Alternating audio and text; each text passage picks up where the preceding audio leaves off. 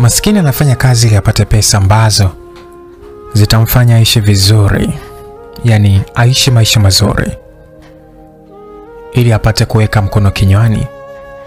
Anahangaika huku na kule ili aweze kuwasomesha watoto wake. Kuna wakati analala njaa yeye na familia yake.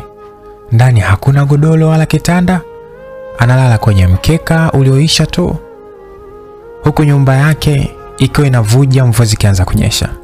Lakini cha kushangaza, tajiri mwenye pesa na kila kitu ndani, anamiliki magari ya kila aina, anamiliki kampuni kubwa, eti anatamani maisha maskini.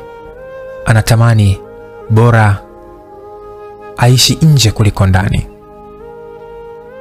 Hapo ndipo ninapokuja kuelewa kumbe riziki yako anapanga Mungu. Karibu sana msikilizaji. Ilikuwa siku ya Jumatatu mida ya saa 10 jioni. Gari nyeusi ikiwa na vioo vyeusi ambavyo aliyoko ndani ya gari huwezi muona mpaka ashushe vioo vya gari. Ilionekana ikipiga honi kwenye moja ya geti ya nyumba za kitajiri zilizopo jijini Mwanza.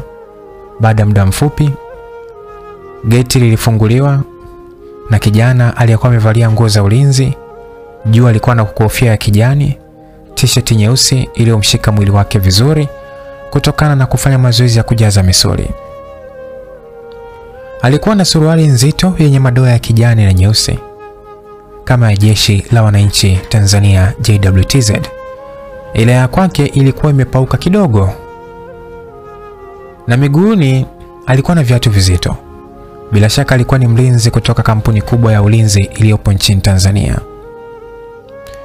Gari lile liliingia ndani ya ule mjengo wa kifahari na kuelekea sehemu ya kuegesha magari, yani parking, iliyopo ndani ya nyumba ile ya kifahari ambayo mpaka sasa haifahamiki mmiliki ni nani. Injini ya gari ilizimwa, kisha akashuka mzee mmoja ambaye kwa makadirio alikuwa na umri wa miaka 70 na kitu hivi. Alikuwa amevalia nguo zenye rangi nyeusi kuanzia kofia, suti, suruali mpaka vitu vyake ambavyo vilikuwa vinang'ara. Sura yake haikuonekana kuwa na furaha. Alikuwa na huzuni sana, yani kama mtu aliyepatiwa taarifa za msiba wa mtu ampendaye. Alianza kuelekea ndani ya nyumba ile ya kifahari. Machozi hayakuwa mbali, yalikuwa yanamtiririka mithili ya mtu aliyekuwa anawasha moto wa kuni. Leo bosi amepatwa na nini? Lilikuwa ni swali ambalo mlinzi yule wa getini alikuwa akijiuliza baada ya kumuona bosi wake amerudi akiwa hana furaha kabisa siku hii ya leo. Mimi bosi namjua vizuri. Kwanza akifika tu ananiita dogo, njoo bebe mizigo.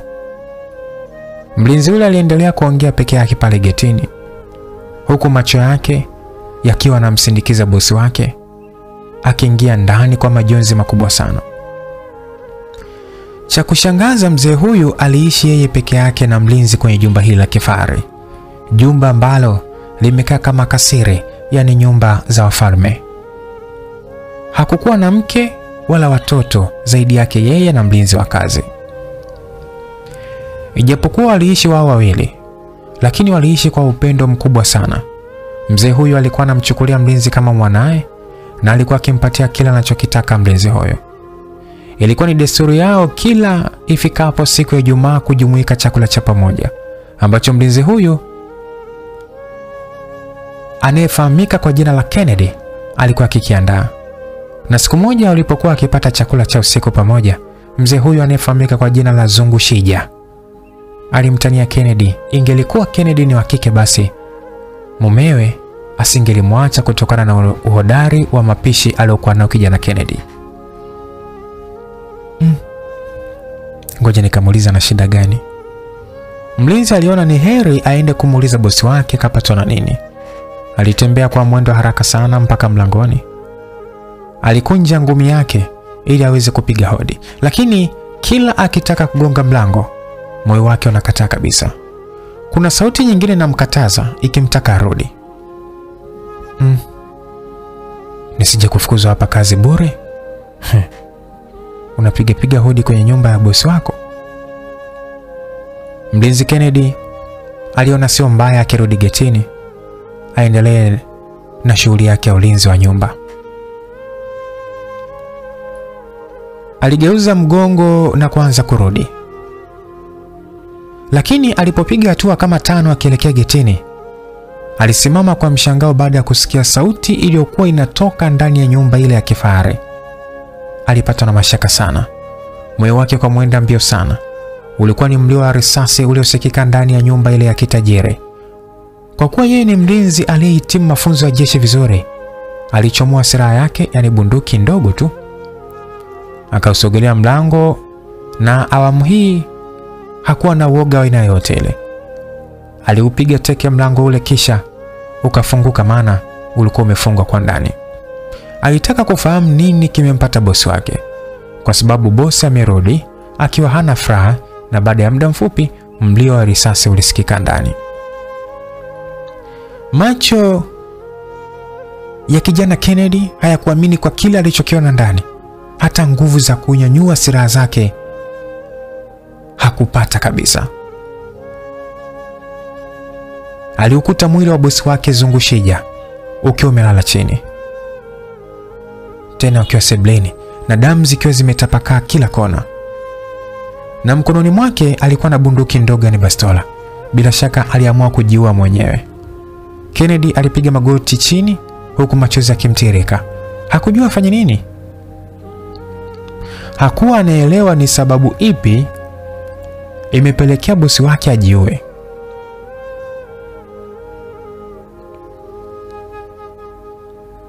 Hakuwa anaelewa.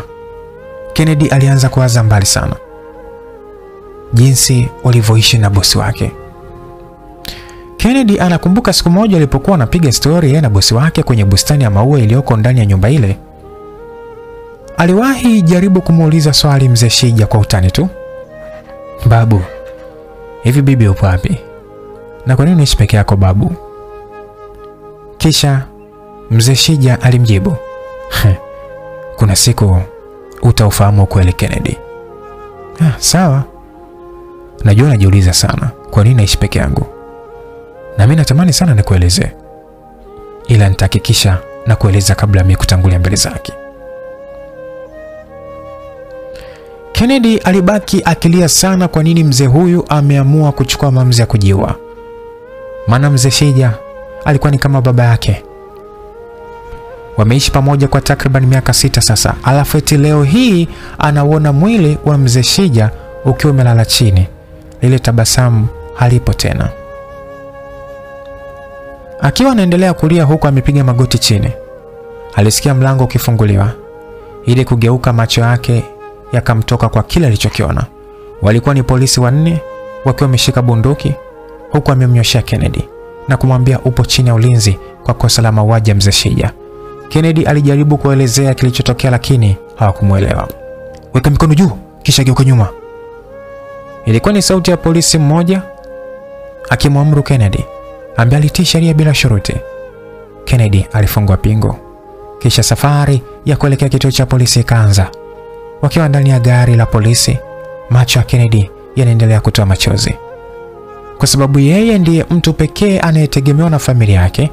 Baba na mama yake ni wakulima, wapo kijijini, wanaishi maisha magumu, na kiasi cha pesa alichokuwa anapatiwa na marehemu mzee Shija alikuwa akigawa kwa wazazi wake. Na hakuwahi kutegemea kuwa ipo siku moja atakamatwa na polisi kwa kuvunja sheria za nchi, maana alikula kiapo kipindi yupo jeshini. Wakiwa ndani ya gari la polisi wakielekea kituo cha polisi, mmoja wa wale polisi simu yake ilianza kuita, kisha akaipokea. Na baada ya kuipokea, maongezi yalikuwa hivi: "Ndio mkuu." Sauti ya upande wa pili haikuwa inasikika vizuri kwenye masikio ya Kennedy, maana polisi ule alikuwa amepunguza sauti, ila alichoambulia ni sauti ya afande aliyekuwa naye ndani ya lile gari. "Sawa mkuu." "Sawa, na tumefanya kama ulivyosema mkuu." Polisi yule alipewa maelekezo kwenye simu Bila shaka alikuwa akiongea na mtu anayemzidi cheo au wadhifa fulani. Baada ya muda mfupi alikata simu na kumwambia Kennedy maneno ya kejeli. Kennedy ambaye alikuwa anasikia kila kitu. Kumbe kifo cha mzee Shija polisi walifahamu toka mwanzo hata kabla hakijatokea, na ndio maana wakawahi eneo la tukio. Utaenda kuozea jera, unajikuta mbwa mwaminifu Polisi yule aliyekuwa anaongea na simu alimwambia Kennedy maneno yale. Kennedy ambaye alikuwa anatoka na machozi muda wote huku akiwa anawaza nini hatima maisha yake. Sasa wakiwa ndani ya gari lile la polisi, na upande wa nyuma wa lile gari walipanda polisi wawili pamoja na Kennedy ambaye anatuhumiwa kumuua bosi wake mzee Shija, kitu ambacho sio kweli. Na mbele waliketi polisi wawili akiwemo na dereva.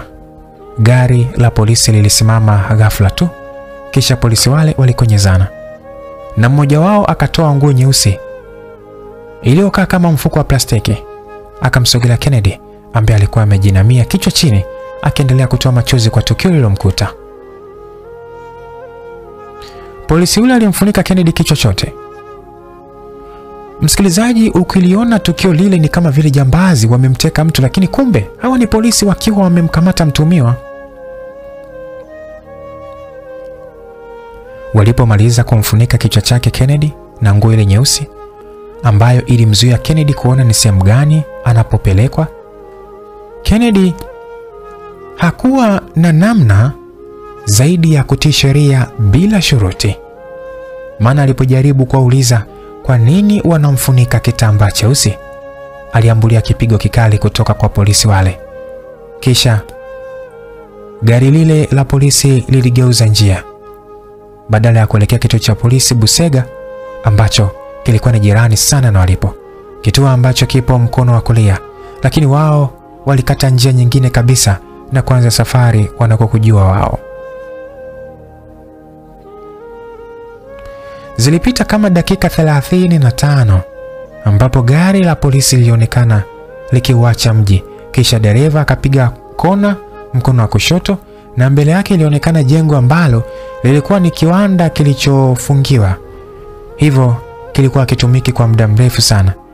Gari lile liliingia ndani ya geti la kiwanda kile na kisha geti likafungwa.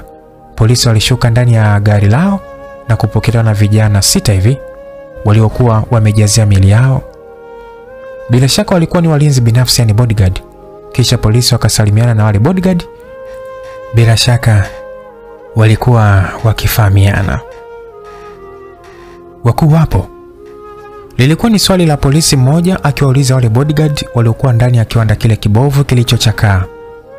Ndio wapo, alijibu kijana mmoja ambaye alikuwa amevalia t-shirt nyeupe iliyomkaa vizuri kwenye mwili wake wa mazoezi. Mtoeni huyo. Baada ya kuambiwa wanemtafuta yumo ndani anawasubiri, polisi ule aliwaamuru polisi wenzie wamtoe Kennedy ndani ya gari ili waingie naye ndani ya kiwanda kile.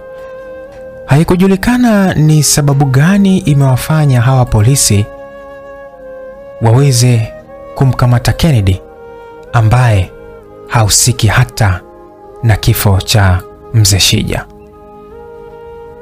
na badala ya kumpeleka kituo cha polisi wanamleta kwenye genge la wahuni, genge la magaidi, genge ambalo linasumbua sana jiji la Mwanza. Basi walimtoa Kennedy ndani ya gari lao na kuingia ndani ya kiwanda kile, huku Kennedy akiwa bado amefungwa kitambaa machoni. Kiwanda kile kilikuwa kinagiza sana, ijapokuwa ilikuwa ni mida ya saa 12 kasoro jioni. Walifika sehemu moja ambayo ilikuwa ni kama ukumbi, na mbele yao kulionekana watu 3 wenye umri wa makamo wakiwa wameketi kwenye sofa, na mbele yao kulikuwa na meza nyeusi ya aluminium wakinywa pombe. Mzee wa kwanza aliwakaribisha sana.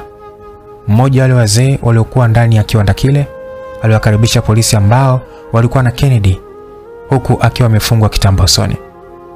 Asante sana bosi, waliitikia kwa pamoja. na hii ilitoa tafsiri ya kwamba hawa polisi wanamheshimu sana mzee huyo na wanadiriki kumuita boss. Hebu mfungueni hizo pingu na hicho kitambaa mlichomvika. Mzee yule aliamuru, kisha Kennedy alifunguliwa pingu na kitambaa kilichokuwa machoni mwake. Alipepesa macho na kuziona sura za wazee watatu wakiwa wameketi mbele yake.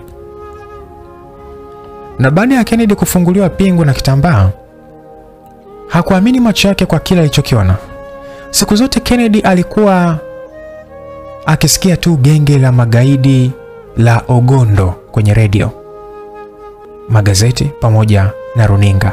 Leo hii anakutana na mkuu wa genge hili, na cha kushangaza zaidi, polisi ndio waliomleta kwa mtu huyo. Kennedy alipigwa na butwa hiyo. Bosi, tumefanya kazi kama ulivyosema. Kiongozi wa msafara wa wale polisi wanne waliokuwa wamemkamata Kennedy aliongea maneno yale. Kisha mzee mmoja aliyekuwa ameketi huku akiwa anakunywa pombe alipiga mruzi kana kwamba anaita mbwa. Na baada ya mruzi ule, kijana mmoja alionekana akiwa amebeba begi jeusi akileta walipoketi wazee wale wa makamo. Wapatia hao. Sawa bosi. Polisi walipatiwa begi lile ambalo kwa ndani kulikuwa kuna pesa ambazo ni kama malipo kwa kazi waliyofanya kumleta Kennedy kwao. Haikujulikana ni kwa nini Kennedy anahitajika sana na hawa vigogo wa jiji la Mwanza. Mkuu, tunashukuru. Sisi tunarudi kwenye majukumu yetu. Sawa. Safari njema na asanteni kwa kutuletea mgeni wetu kwa siku ya leo. Polisi na wale vigogo wa jiji, wamiliki wa genge la magaidi, waliagana na kisha polisi wakaondoka ndani ya kiwanda kile huku akiwa na tabasamu kwenye nyuso zao, maana walikuwa wamepatiwa kiasi kikubwa cha pesa kilichokuwa ndani ya begi walilopatiwa. Kijana, karibu. Kennedy alikaribishwa na kuambiwa kukaa kwenye moja ya viti vilivyokuwemo ndani ya kiwanda kile. Asante. Kwa sauti ya chini iliyojaa woga, Kennedy alisogea na kuketi karibu kabisa na wale wazee vigogo wa jiji ambao walikuwa wamezungukwa na walinzi takriban 6. Jisikie huru kabisa. Mzee mwingine alidakia maongezi yale, kisha akaendelea kwa kusema, najua umeshangaa sana kwa yale ulioyaona leo. Unahisi ni kama ndoto? Mzee yule alicheka kwa dharau. Kwa nini mmenileta hapa? Kennedy kwa sauti iliyojaa hofu aliamua kuuliza swali kwa wale wazee vigogo wa jiji. Na hao wazee walikuwa ni 3. Mzee wa 3 akamwambia kwamba kuna kazi ambayo inatakiwa uifanye. Kazi gani hiyo? Kennedy aliuliza swali ambalo liliwafanya wazee wale watizamane, kisha mmoja wao akasema, utaifahamu tu muda si mrefu. Ila tambua, kazi hii usipoifanya wewe, basi fahamu ya kwamba familia yako pamoja na wewe mwenyewe mtauawa. Na ukifanya vizuri, mali za huyo mzee Shija aliyekuwa anakutumikisha kama mbwa kwa miaka yote hiyo itakuwa yako. Kampuni zote, nyumba zote pamoja na magari utamiliki wewe. Hivyo ndivyo alivyosema mzee wa pili, kisha mzee wa 3 naye akadakia kwa kuongezea, ukileta jeuri kitakukuta kama kilichomkuta mzee Shija, mpaka kamwa kujiua mwenyewe. Kisha mzee wa kwanza naye hakuwa nyuma kwenye kutoa maelekezo. Ama unaweza kwenda kuuzia jela ili ukawe chakula cha mabaharia huko. Sasa chaguo lako. Kennedy alikuwa na mawazo mengi sana.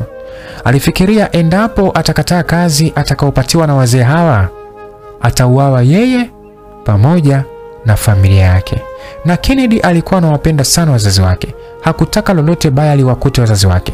Hakuwa na namna zaidi ya kukubaliana na chochote watakachosema mabosi wale. Niko tayari.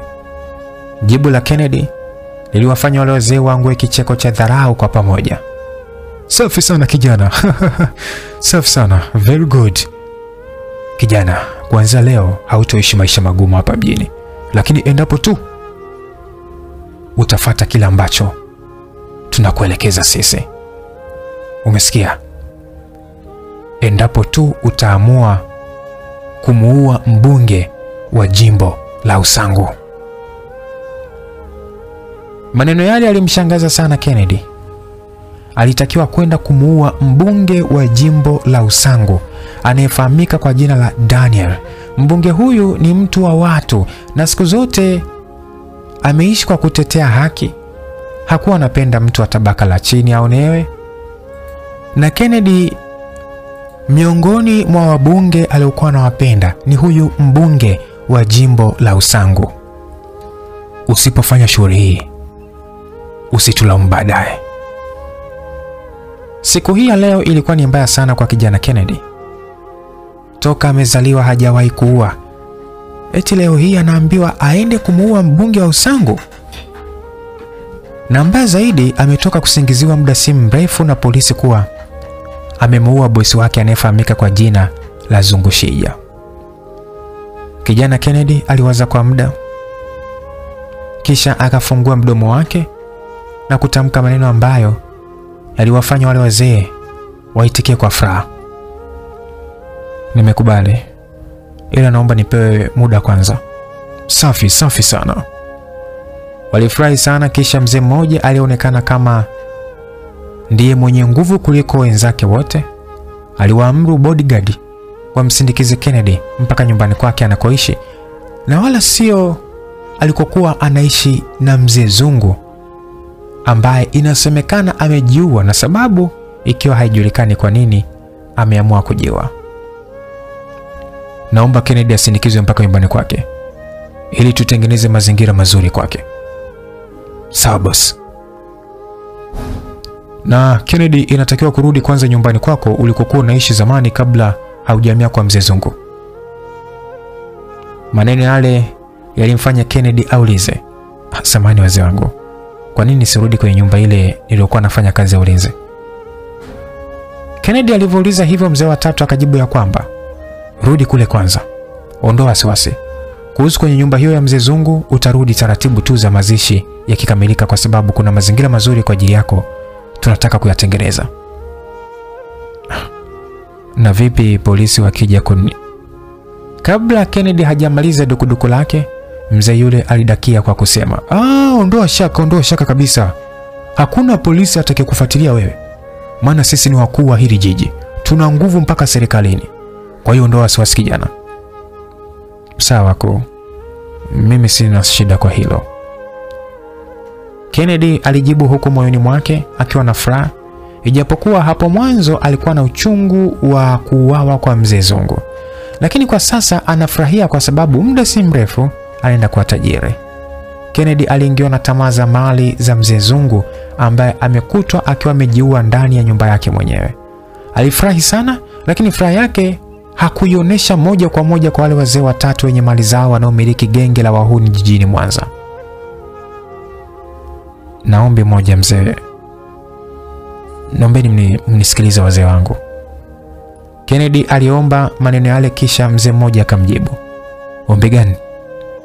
Naomba kabla sijaenda nyumbani kwangu nipite kwanza kwenye nyumba ya mzee Zungu nikachukue simu yangu. Niliacha asubuhi ya leo. Niliacha chaji. Mzee wa pili alidakia kwa kusema, okay, halina shida hilo, lakini utongozana na walinzi wetu mpaka hakikisha umefika salama. Sawa bosi. Kennedy alijibu hivyo. Walimfunga Kennedy kitambaa tena cheusi kama alivyoletwa na polisi kwa mara ya kwanza, na huu ulikuwa ni utaratibu wao ili kulinda genge lao lisije sambaratishwa mapema. Sasa walinzi wawili waliongozana na dereva mmoja wakapanda ndani ya gari moja la kitajiri kwa lengo la kumpeleka Kennedy kwenye nyumba alikuwa amepanga. Ijapokuwa alikuwa analala kwa mzee Zungu muda mwingi, lakini alikuwa na chumba alichokuwa anakitumia kupumzika pamoja na wanawake wanaojiuza mtaani mara moja. Sasa msikilizaji, kuna kitu nataka nikurudishe nyuma kidogo. Lakini kabla sijakurudisha nyuma ili uweze kufahamu zaidi, kumbuka simulizi hii inaitwa Bora Nje Kuliko Ndani. Ninaye kusimulia simulizi hii si mwingine ni mimi, rafiki yako wa muda wote, Lucas Lumbas, kutoka hapa Simulizi Mixi. Sasa nataka turudi nyuma kidogo, miaka miwili kabla kifo cha mzee Zungu. ilikuwa ni mwaka 2021. Kennedy hakuwa na tabia ya kutembea na wanawake tofauti tofauti wanaojiuza, na wala hakuwahi kutarajia. Lakini tukio kubwa alilofanyiwa na mwanamke aliyempenda sana kwenye maisha yake, anayefahamika kama Anna, ndilo lilomfanya aspende tena kwenye maisha yake. Akawa halali tena kwenye chumba alichopanga, zaidi ya kushinda kwa mzee Zungu ambaye alikuwa amemruhusu kwenda kupumzika nyumbani kwake, hasa siku za weekend, siku ambazo mzee Zungu hakuwa anaenda kazini, zaidi ya kukaa nyumbani kwake. Hivyo alimruhusu Kennedy awe anaenda kupumzika kidogo. Kennedy anakumbuka siku moja wakiwa wanapiga story na mzee Zungu. Mzee yule alimwambia, "Mimi najua wewe ni kijana. Mara moja wewe unaenda kupumzika." Wala usijali bosi. Mbona huwa unapumzika? Simaanishi hivyo. Namaanisha unaenda kufurahia ujana wako na maua ya ulimwengu, yani wanawake. Mzee, mimi nikajua namaanisha kulala usingizi mzee. Walifurahi kwa pamoja kama kawaida yao.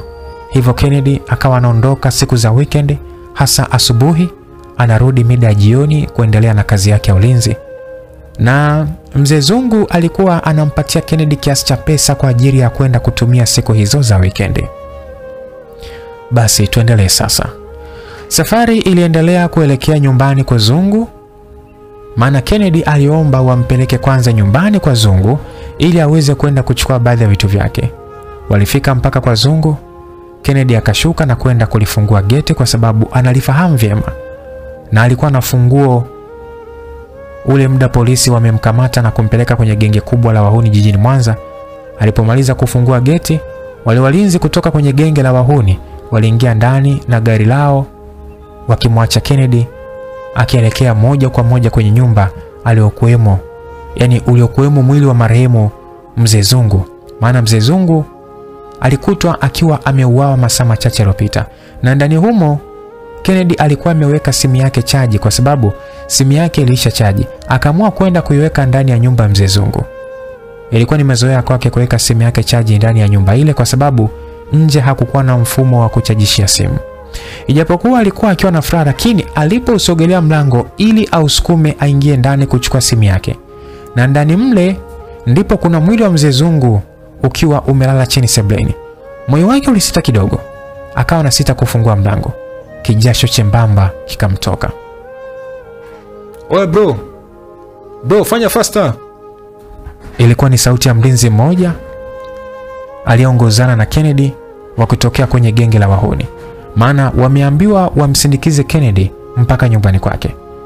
Na hapo wamepita ili Kennedy achukue simu yake na waendelee na safari yao mpaka nyumbani kwa Kennedy.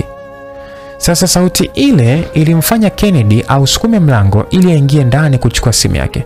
Lakini alipoingia ndani, Kennedy alipigwa na butwaa kwa kile alichokiona ndani. Alikuwa anatetemeka kwa kile alichokikuta ndani mle, huku akiwa anarudi hatua moja moja kinyume akielekea usawa wa mlango wa kuingilia ndani ya nyumba. Ilikuwa ni kama mwanariadha akijiandaa kukimbia mbio ndefu.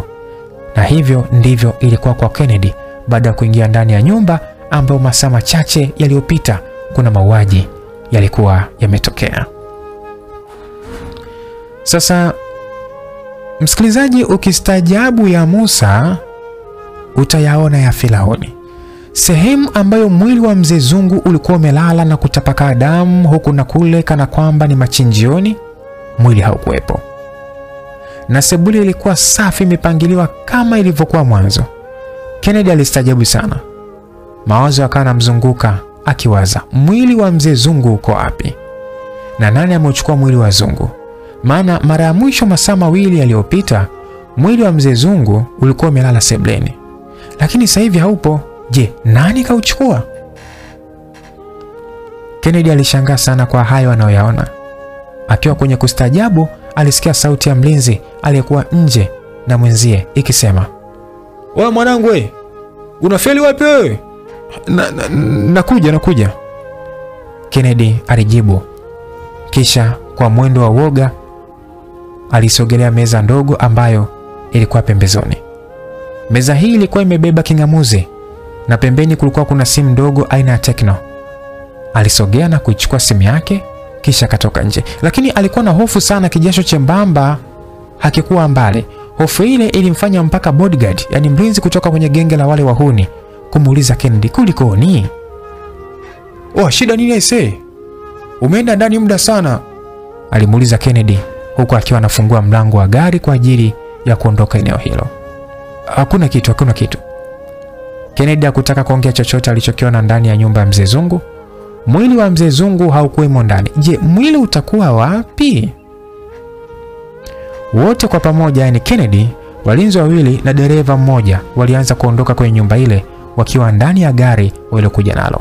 Na safari yao ilikuwa moja kwa moja kuelekea anapoishi Kennedy. "Kaka, naelekea mtaa gani?" dereva alimuuliza Kennedy, kisha akamjibu, "Twende Kingo." Safari ikaanza kuelekea Kingo, mtaa anaoishi Kennedy. Haikuwa mbali na hapo, walitumia kama nusu saa wakawa wamefika mtaa wa Ikingo. Na ilikuwa yapata saa 1 jioni, giza likiwa limeanza kuutanda ulimwengu. "Nishushe hapa." Kennedy aliomba ashushwe hapo, maana hakutaka gari lile la kifahari lifike sehemu aliyopanga kwa kuogopa wambea wa mtaa. "Okay, safari njema." Baada ya kushuka ndani ya gari, aliagana nao vijana wale waliokuwa wamemsindikiza Kennedy, wakipokea oda au amri kutoka kwa mabosi zao. Kisha dereva aligeuza gari na kuanza safari ya kurudi makao makuu ya genge lao ambalo lipo kiwandani, umbali kidogo na jiji la Mwanza.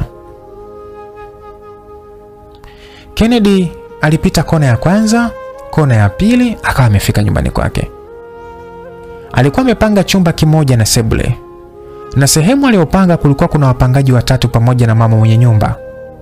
Alifika na kuingia ndani moja kwa moja kwenye chumba chake. Alipitiliza moja kwa moja mpaka chumbani kwake ili alale kwa sababu alikuwa amechoka sana. Siku hii ya leo ilikuwa ni siku mbaya sana kwake. Lakini alipokumbuka kuwa ameahidiwa mali za kutosha, akaisha kutabasamu tu na kujisemea, naenda kuwa tajiri muda si mrefu, kwani nimeteseka sana, nimedharaulika sana, hata Ana atajuta kwa alionifanyia. Msikilizaji, turudi nyuma kidogo. Ana na Kennedy walikuwa ni wapenzi, na walikuwa wamepanga mipango mingi sana ya kuoana na kufunga ndoa. Ilifika mpaka hatua Kennedy akampeleka Ana kwa wazazi wake, yani kumtambulisha. Penzi lao lilikuwa linameremeta sana, lakini adui shetani aliingilia kati penzi lao. Kijana Kennedy alikuwa na desturi ya kurudi nyumbani kwake asubuhi baada ya shifti ya lindo la usiku kwa Mzee Zungu, maana walikuwa ni walinzi wawili. Hivyo alikuwa akiingia zamu ya usiku. Asubuhi ikifika, mlinzi mwenzake anayefahamika kwa jina la Omari alikuwa akimpokea zamu. Omari na Kennedy walifanya kazi pamoja kwa kupeana zamzam, na walikuwa wakipendana sana kama ndugu wa damu, maana wote baada ya kuhitimu mafunzo ya jeshi wakajiunga na kampuni la ulinzi nchini ambalo liliwapeleka kuwa walinzi kwenye nyumba ya Mzee Zungu. Hivyo wakaendeleza urafiki wao, urafiki ambao ukiwaona ni kama wametoka tumbo moja, kumbe rasha walikutana jeshini tu. Kennedy hatowahi kuisahau siku ya Jumapili asubuhi saa 12 mwaka mmoja uliopita, siku ambayo usiku wa jana yake, yani Jumamosi, alikuwa lindo. Lakini usiku ule Kennedy hakuwa anajisikia vizuri. Mwili wake ulikuwa umechoka sana na kichwa kilikuwa kinamgonga sana.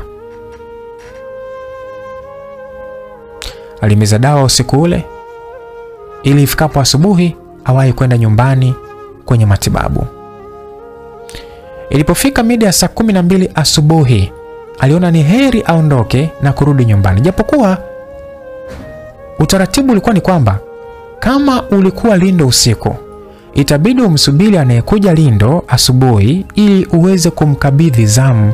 Lakini kwa kuwa alikuwa anaumwa, aliona ni bora akawahi matibabu, maana Omari atakuwa hapo kazini muda si mrefu kwenye mida ya saa 1 asubuhi. Ngoja nimpigie simu Omari ili awahi, maana kichwa siki na nyuma. Hapa inabidi niwahi hospitali. Aliongea maneno yale huku akichukua simu yake na kutafuta namba aliyoiandika BFF, yani best friend forever. Kwa Kiswahili ni rafiki wa kufa na kuzikana. Samahani, namba unayopiga haipatikani. Tafadhali jaribu tena baadaye. Asante. Sorry, the number you have dialed is unreachable. Simu ya Omari haikuwa inapatikana. Na lengo la Kennedy lilikuwa ni kumtaarifu Omari kuwa awahi kazini kwa sababu yeye anaondoka kurudi nyumbani ili akapate matibabu. Aliondoka na kuanza safari kuelekea kwake. Alichukua bajaji ili awahi nyumbani kwake. Kumbuka ni mida ya saa 12 asubuhi. Alifika nyumbani kwake alipopanga, alikuta mlango ukiwa umefungwa, akaona asimsumbue mpenzi wake Ana kwa kumwamsha asubuhi. Alitoa funguo zake ili aufungue mlango kwa sababu nyumba ile waliopanga ilikuwa ina vitasa vya kisasa ambayo vinaruhusu funguo kufungua hata kama mtu yupo nje. Nadhani wengi mnavifahamu hasa vitasa vya maofisini. Alipoingiza funguo ikafungua mlango, kisha akaingia ndani na moja kwa moja alielekea chumbani alikolala mpenzi wake. Cha ajabu, hata kabla hajaufikia mlango wa chumba chake alicholala mpenzi wake Ana, alisikia sauti zilizoashiria ndani ya chumba chake kuna shughuli zinafanyika, shughuli za kikubwa, sauti za miguno ya mahaba. Kennedy alipigwa na butwaa. Hakuwa anaamini alichokisikia kwa sababu alimwamini sana mpenzi wake Ana. Hakuwahi kutegemea kama ipo siku mpenzi wake atamsaliti. Aliusukuma mlango kwa nguvu na alipofungua mlango ule wa chumba chake ambacho kulikuwa kunasikika sauti za mke wake akifanya mapenzi na mwanaume mwingine. Kennedy hakuamini baada ya kumkuta mpenzi wake akiwa anafanya mapenzi na Omari, rafiki yake wa kufa na kuzikana. Basi tuendelee sasa msikilizaji. Wale vijana waliompeleka Kennedy nyumbani kwake wakiwa ndani ya gari, mmoja kati yao alishika simu kisha akapiga simu kwenye namba moja aliyoisave boss. Na baada ya muda mfupi simu ilipokelewa. Bosi, tumefika. Kijana yule aliongea na upande wa pili wa simu ulijibu. Sawa, kwani makini naye. Kwa kila hatua atakoifanya usiku wa leo mpaka kesho asubuhi, naombeni muangalieni. Sawa bosi. Lakini baada ya kumpeleka nyumbani kwa mzee Zungu, Kennedy alitoka akiwa na wasiwasi sana. Achana naye kabisa. Bosi alicheka. Bila shaka ilikuwa ni sauti ya mzee mmoja wapo kutoka kwenye lile genge la wahuni walioko kiwandani. Sawa bosi. Kijana yule alikata simu kisha wakaendelea na safari ya kurudi. Msikilizaji, mtunzi wa simulizi hii anaitwa Joda wa Kisana. Ninaye kusimulia simulizi hii ni mirafiki kwa muda wote, Lucas Lumbas, kutoka hapa Simulizi Mixi. Unaweza pia ukanipata kwa WhatsApp namba kupitia namba 0710 20 81 45. Sasa Jumanne saa 2 asubuhi, Kennedy alipitwa na usingizi mzito sana kutokana na heka za usiku wa jana. Lakini usingizi wake ulikatishwa kidogo na sauti ya mlango kigongwa kwa nguvu. Akaamka kitandani kwake akiwa amevaa bukta. Ni bukta nyeupe hivi. Akashuka na kuelekea usawa wa mlango ili kwenda kufungua mlango aone ni nani anayemsumbua asubuhi yote hii. Sasa akiwa na lepe la usingizi, akachukua funguo na kufungua mlango. Baada ya kufungua mlango ili aone ni nani aliyoko nje, hakuamini macho yake alipomwona mpenzi wake wa zamani Ana, mwanamke ambaye mwaka mmoja uliopita alimsaliti na kutoka kimapenzi na rafiki yake Omari. Wakawa wameachana na Ana aliondoka kwa Kennedy na kwenda kuolewa na Omari. Na alipomwangalia vizuri Ana ambaye alikuwa mlangoni akimtizama Kennedy kwa macho yenye huruma sana, mkononi mwake alikuwa amebeba begi kubwa la nguo na tumbo lake lilikuwa kubwa. Bila shaka alikuwa na ujauzito wa miezi 7.5 hivi, maana tumbo lilikuwa kubwa sana. Nisamehe Kennedy. Lilikuwa ni neno lililomtoka Anna, huku likiambatana na kilio cha kwikwi. Kennedy kwake ilikuwa ni kama ndoto siku hii ya leo. Kennedy alitoa kicheko cha dharau tu.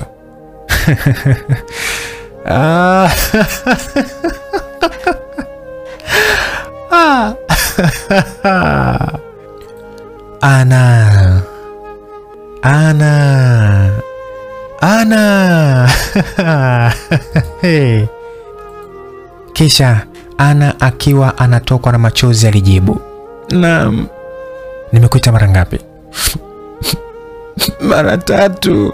Machozi yaliendelea kumtoka Anna, mwanamke ambaye alimsaliti Kennedy na kwenda kutoka kimapenzi na mwanaume mwingine aitwaye Omari, ambaye walikuwa wakifanya kazi pamoja kwenye nyumba ya mzee Zungu kipindi cha uhai wake. Anna. Sana sikilize. Siwezi nikakusamea kwa yale ulionifanyia. Tafadhali Kennedy. Naomba nisamehe. Tazama sina pa kwenda. Sina wazazi, hilo nalitambua. Sasa mimi nitaenda wapi hapa mjini? Nilikosea ndio, lakini sio kwa haya mateso unayopitia Kennedy. Kennedy nisamehe Kennedy. Nisamehe. Anna aliongea maneno yale kwa hisia sana, mpaka Kennedy akastaajabu. Alikuwa amekunja ndita, ila baada ya kusikia yale maneno kutoka kwa Anna, alimwonea huruma Anna. Ni kweli Anna hana wazazi, amelelewa kwenye kituo kimoja cha watoto yatima jijini hapo. Na Omari yuko wapi? Kwa sauti ya upole, Kennedy alimuuliza Anna. Kennedy ni story ndefu Kennedy, nitakueleza. Hebu pita ndani pumzike. Asante Kennedy. Ijapokuwa mwanamke huyu alimuumiza Kennedy mwaka mmoja uliopita, lakini aliona ni heri akamkaribisha ndani, kwa sababu mwanamke huyu hakuwa na sehemu ya kwenda zaidi ya kurudi kwa Kennedy. Waliingia ndani, kisha Kennedy akafunga mlango ili kuzuia wambea wa mtaa kuwaona wakiwa pamoja tena. Karibu keti. Kennedy alimkaribisha Anna ambaye alikuwa amebeba begi lake kubwa la nguo. Asante. Wote wakaketi kwenye sofa zilizokuwepo sebuleni hapo nyumbani kwa Kennedy alipopanga. Wakawa wanatizamana, ukimya ulitawala ndani. Na baada ya dakika kama 5 hivi, Kennedy alikohoa kikohozi ambacho kiliashiria anataka kuzungumza kitu. Anna akanyanyua kichwa chake na kumtizama Kennedy ambaye alianza kwa kuuliza swali. Umesema ni story ndefu. Kwani kumetokea nini? Kwanza naomba unisamehe Kennedy kwa yale. Anna, ningelikuwa sijakusamehe hata ndani kwangu singeliingia. Ila kwa kuwa nakufahamu vyema, hauna sehemu ya kwenda zaidi yangu mimi mpuzi. Kwa sababu mimi naonekana ni kama fala fulani tu, yani mjinga fulani hivi, mpuzi fulani tu. Ndio maana mama ukaribisha ndani. Kennedy usijiite mpuzi. Tafadhali Kennedy. Anna aliongea kwa upole sana. Macho yake alikuwa mekundu kwa kulea. Kwa sababu uliona utoke kimapenzi na Omar tena kwenye nyumba yangu mimi? Hapana Kennedy. Hapana.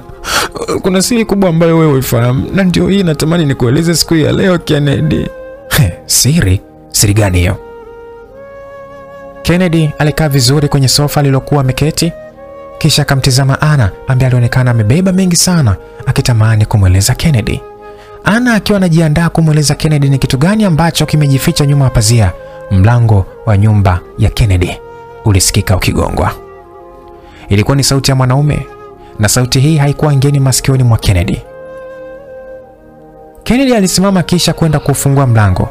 Alivuta kitasa na kutoka nje. Macho yake akakutana uso kwa uso na kijana mwenye umri kati ya miaka 26. Kijana huyu bwana alikuwa amevalia suruali nyeupe aina ya jeans na t-shirt nyeusi. Alikuwa ni miongoni mwa vijana waliomleta jana Kennedy kutoka kwenye genge la magaidi wanaoishi kiwandani. Habari za asubuhi. Ilikuwa ni salamu kutoka kwa kijana yule aliyekuwa anagonga mlango. Salama, karibu sana. Asante, kuna ujumbe wako kutoka kwa wakuu. Ujumbe gani? Unahitajika sasa hivi makao makuu. Wapi? Ulikokuwa jana? Okay, sawa. Basi ngoja nijiandae. Nipe dakika chache basi nakuja. Sawa. Kennedy hakutaka kumkaribisha ndani kijana yule, maana ndani ya nyumba yake kulikuwa kuna mwanamke wake wa zamani, yani ex, na hakutaka Anna afahamu ni issue gani ambayo anaifanya kwa sasa. Airudi ndani na kumkuta Anna akiwa ameinamisha kichwa chini kwa mawazo mazito sana. Alimtazama kisha akasema, kuna sehemu naelekea, kwa hiyo kaa ndani nitakukuta. Sawa. Unaelekea wapi? Swali hili lilimkera sana Kennedy. Hivi unapata ujasiri wa kuniuliza kwamba mimi naelekea wapi? Kwani ni nani kwenye maisha yangu? Kennedy alitokwa na povu la maneno. Bila shaka alikuwa bado na hasira juu ya Anna. Aliingia ndani na kuchukua taulo lake jeusi, akaelekea bafuni kuoga. Nyumba hii aliyopanga Kennedy ilikuwa ni safe, yani chumba cha kulala pamoja na vyoo, bafu ndani humo. So alipomaliza kuoga, alivaa nguo haraka ili awahi kwenda alipoitwa na wakuu wake, yani wale wazee watatu. Alitoka chumbani na kumkuta Anna akiwa bado yupo amejinamia sebuleni. Naondoka. Na wewe hapa sio mgeni, nitakukuta. Sawa. Kwa sauti ya unyonge Anna alijibu. Kisha Kennedy akatoka nje na kumwacha Anna akiwa ndani. Hakuwa na wasiwasi na Anna. Alimwamini kuwa hawezi kufanya kitu kisicho ndani ya nyumba yake. Nimeuliza kujiandaa, tuanzetu. Kennedy alimwambia kijana yule, kisha kwa pamoja wakaelekea sehemu ilipoegeshwa gari nyeusi. Wakaingia ndani na dereva akaliwasha gari kwa ajili ya kuelekea kiwandani. Walifika kiwandani na kuingia ndani kabisa ambamo walikuwa wamekaa wale wazee. Kennedy alipelekwa na wale vijana kwa sababu siku ya jana aliletwa na polisi. Na mbaya zaidi, alikuwa na kitambaa usoni, hivyo njia hakuziona vizuri. Wale vijana walimfikisha Kennedy mbele ya wale wazee ambao walionekana kutokuwa na furaha kama alivyowakuta siku ya jana. Habarini wakuu, aliongea Kennedy huku amesimama kama askari. Mzee wa kwanza alijibu salama, kisha akamkaribisha aketi. Asante, alijibu Kennedy huku akisogea kwenye kiti kilichokuwa mbele ya wale wazee ambao walikuwa wamekaa kwenye sofa moja refu kwa pamoja. Kennedy, kuna tatizo. Maneno yale ambayo alizungumzwa na mzee wa pili yalimshtua kidogo Kennedy. Akakaa vizuri ili kusikiliza nini kimetokea. Mwili wa mzee Zungu haujulikani ulipo. Hii kauli ilitolewa na mzee wa tatu. Hii haikuwa taarifa ngeni kwa Kennedy, maana yeye toka jana ule muda ameenda kuchukua simu nyumbani kwa Zungu. Hakukuta mwili wa Zungu na alifikiri huenda hawa wazee watatu wamefanya jambo kutokana na kauli ya mmoja wao aliyoitoa jana ikimtaka Kennedy aende kwake ili wao wafanye jambo. Samani wazee wangu, mimi toka jana sikuona mwili wa Zungu. Kennedy baada ya kuwaza kwa muda aliamua kueleza kauli ambayo iliwafanya wale wazee wakunje nyuso zao. Sasa mzee wa kwanza akamuuliza ya kwamba kwa nini hukutoa taarifa? Kisha Kennedy kwa sauti ya upole alijibu, mimi nilihisi muuchukua nyie, maana jana mlisema mtafanya jambo na sikuwa namna zaidi ya kukaa kimya tu wazee. Hili limeshatokea. Hatujui upo wapi mwili wa Zungu. Na bila ya huu mwili kupatikana hatuwezi kufanya mambo yetu kwa amani.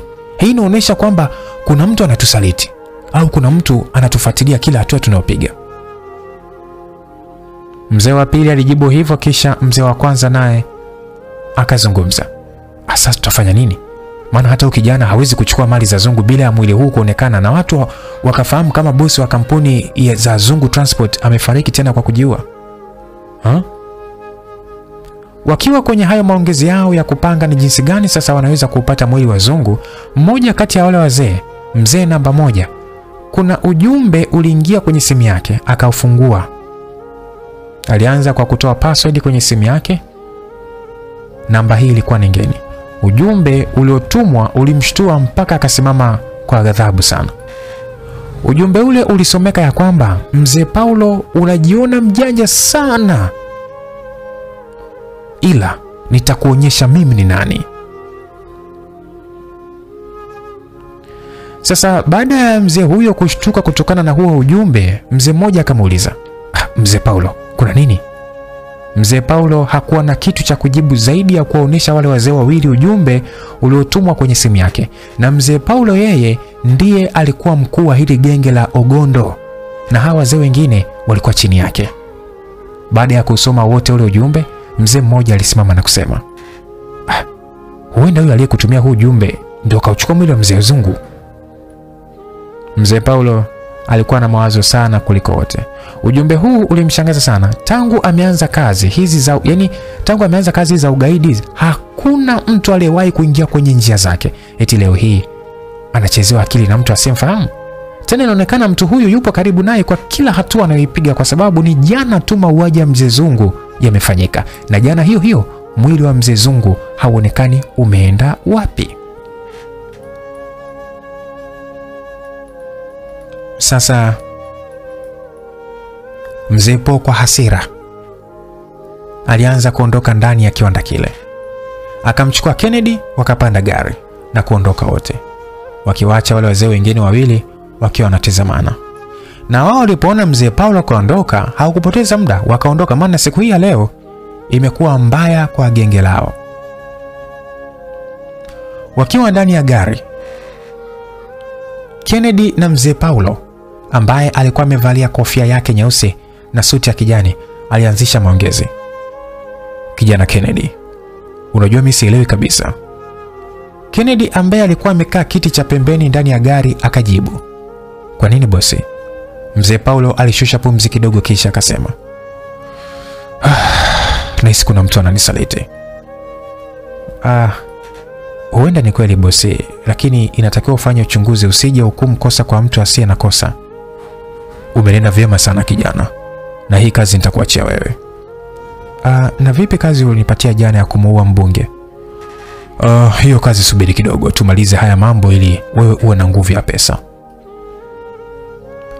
Kumbuka muda huo wanaongea maongezi yale walikuwa ndani ya gari la mzee Paulo. "Bosi, kwani naelekea wapi?"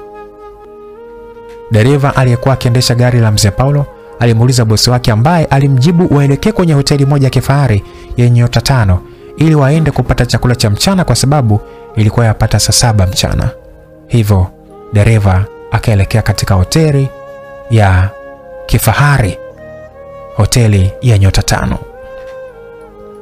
Sasa mwendo wa nusu saa, gari lililokuwa limembeba mzee Paulo na Kennedy lilionekana likiingia kwenye parking ndani ya hoteli ya Queen Hotel. Gari lile jeusi liliposimama, wakashuka mzee Paulo na Kennedy ambaye maisha yake yamebadilika ndani ya siku moja tu toka kifo cha aliyekuwa bosi wake, yani mzee Zungu. Ukimuona Kennedy msikilizaji, yani ukimuona Kennedy wa sasa, hafanani na yule Kennedy aliyekuwa mlinzi kwenye nyumba ya mzee Zungu. Hafanani kabisa. Waliingia ndani ya ile hoteli, wakakaribishwa vizuri tu na wahudumu ambao walikuwa wamevalia sare zao nyeupe na sketi fupi nyeusi. Baada ya kukaribishwa, meza ambayo ilikuwa na viti vitatu kwa pembeni, mzee Paul na Kennedy waliketi kwa pamoja, huku wakisikiliza mhudumu wa kike ambaye alikuwa na sauti nyororo sana. "Karibuni sana, sijui niwahudumie nini?" Mzee Paul alijibu, "Naomba ugali na samaki." "Samaki aina gani?" Huku akitoa tabasamu, mzee Paul alimjibu ule mhudumu, "Leta samaki yote unayemwona ni mtamu sana." Baada ya kupokea oda kutoka kwa mzee Paulo, mhudumu yule alimgeukia Kennedy ambaye alikuwa pembeni ya mzee Paulo, kisha akamuuliza swali lile lile, "Kaka, nikuletee chakula gani?" "Niletee wali na nyama ya kuku." Mhudumu alipomaliza kuchukua oda kwa wote wawili, aliondoka na kuelekea jikoni kwa ajili ya kuwaletea chakula mzee Paul na Kennedy. Kwa sauti ya chini, Kennedy alimsogelea mzee Paul kisha akamuuliza swali, "Naweza kufahamu ni kwa nini unataka kumuua mbunge?" Mzee Paul alicheka kicheko cha dharau. Kijana, una haraka sana." Kisha akaendelea kwa kusema, "Ni kwa sababu mzee Zungu na mbunge walikuwa wanakuhamisha mambo yetu." "Kwa hiyo ndio maana mzee Zungu ameuawa?" "Swadakta." "Sasa bosi, mzee Zungu nilimkuta ameshika bastola mkononi yeye mwenyewe, unaposema aliuawa unanichanganya.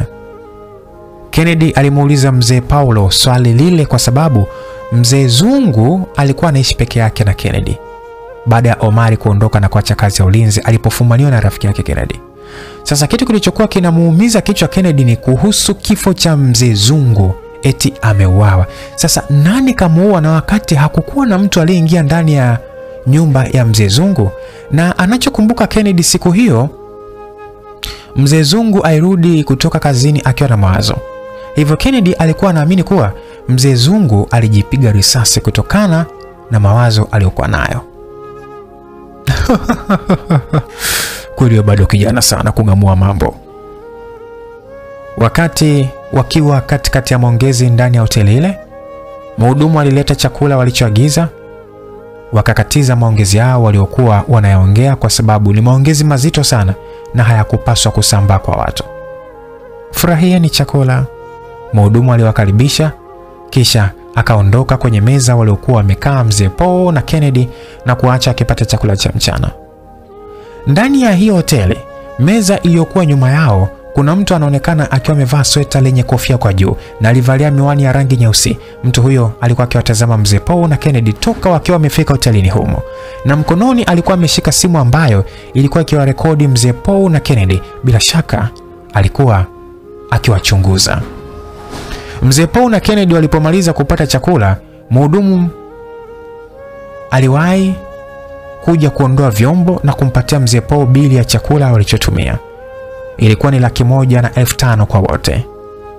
Kennedy macho alikuwa amemtoka wakati mzee huyo akiwa anahesabu pesa kwa ajili ya kulipia chakula. Kennedy toka azaliwe hajawahi kula chakula cha gharama kiasi kile. Bili watu wawili, chakula tu cha mchana $1,000. Alitegemea huenda bili ingelikuwa labda shilingi 3,000 kwa kila mmoja. Kwa sababu imeenda hoteli ya nyota 5, basi labda 3,000 kwa sahani, ikizidi sana labda 4,000, kama ilivyo hata kwa kina mama ntilie au mama ntilie aliyoko jirani na mtana uishi Kennedy. Karibuni tena, mhudumu yule aliwaambia mzee Paul na Kennedy. Asante sana. Kwa pamoja waliitikia, kisha wakanyanyuka kwenye viti na kumwacha yule mhudumu akipeleka pesa zile za malipo kwa meneja wa hoteli kama ilivyokuwa utaratibu wa hoteli ile. Walianza kutoka nje ya hoteli huku akipiga stori za hapa na pale. Wakati ule sasa, yule kijana aliyekuwa akiwarekodi akiendelea kuelekea simu yake upande wanaoelekea mzee Paul na Kennedy mpaka walipoondoka nje na kwenda kupanda gari ambalo lilikuwa nje na dereva. Na haukupita muda mrefu, gari liliondoka nje ya geti la hoteli ile ya Queen. Nipeleke kwanza nyumbani, kisha utampeleka Kennedy nyumbani kwake.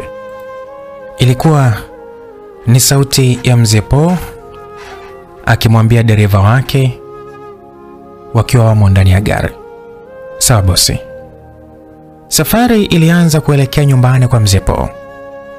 Na wakishafika nyumbani kwa mzee Paul, dereva atampeleka Kennedy nyumbani kwake, kwenye nyumba ambayo leo hii asubuhi amepokea mgeni aitwaye Ana, mgeni ambaye alikuwa ni mpenzi wake.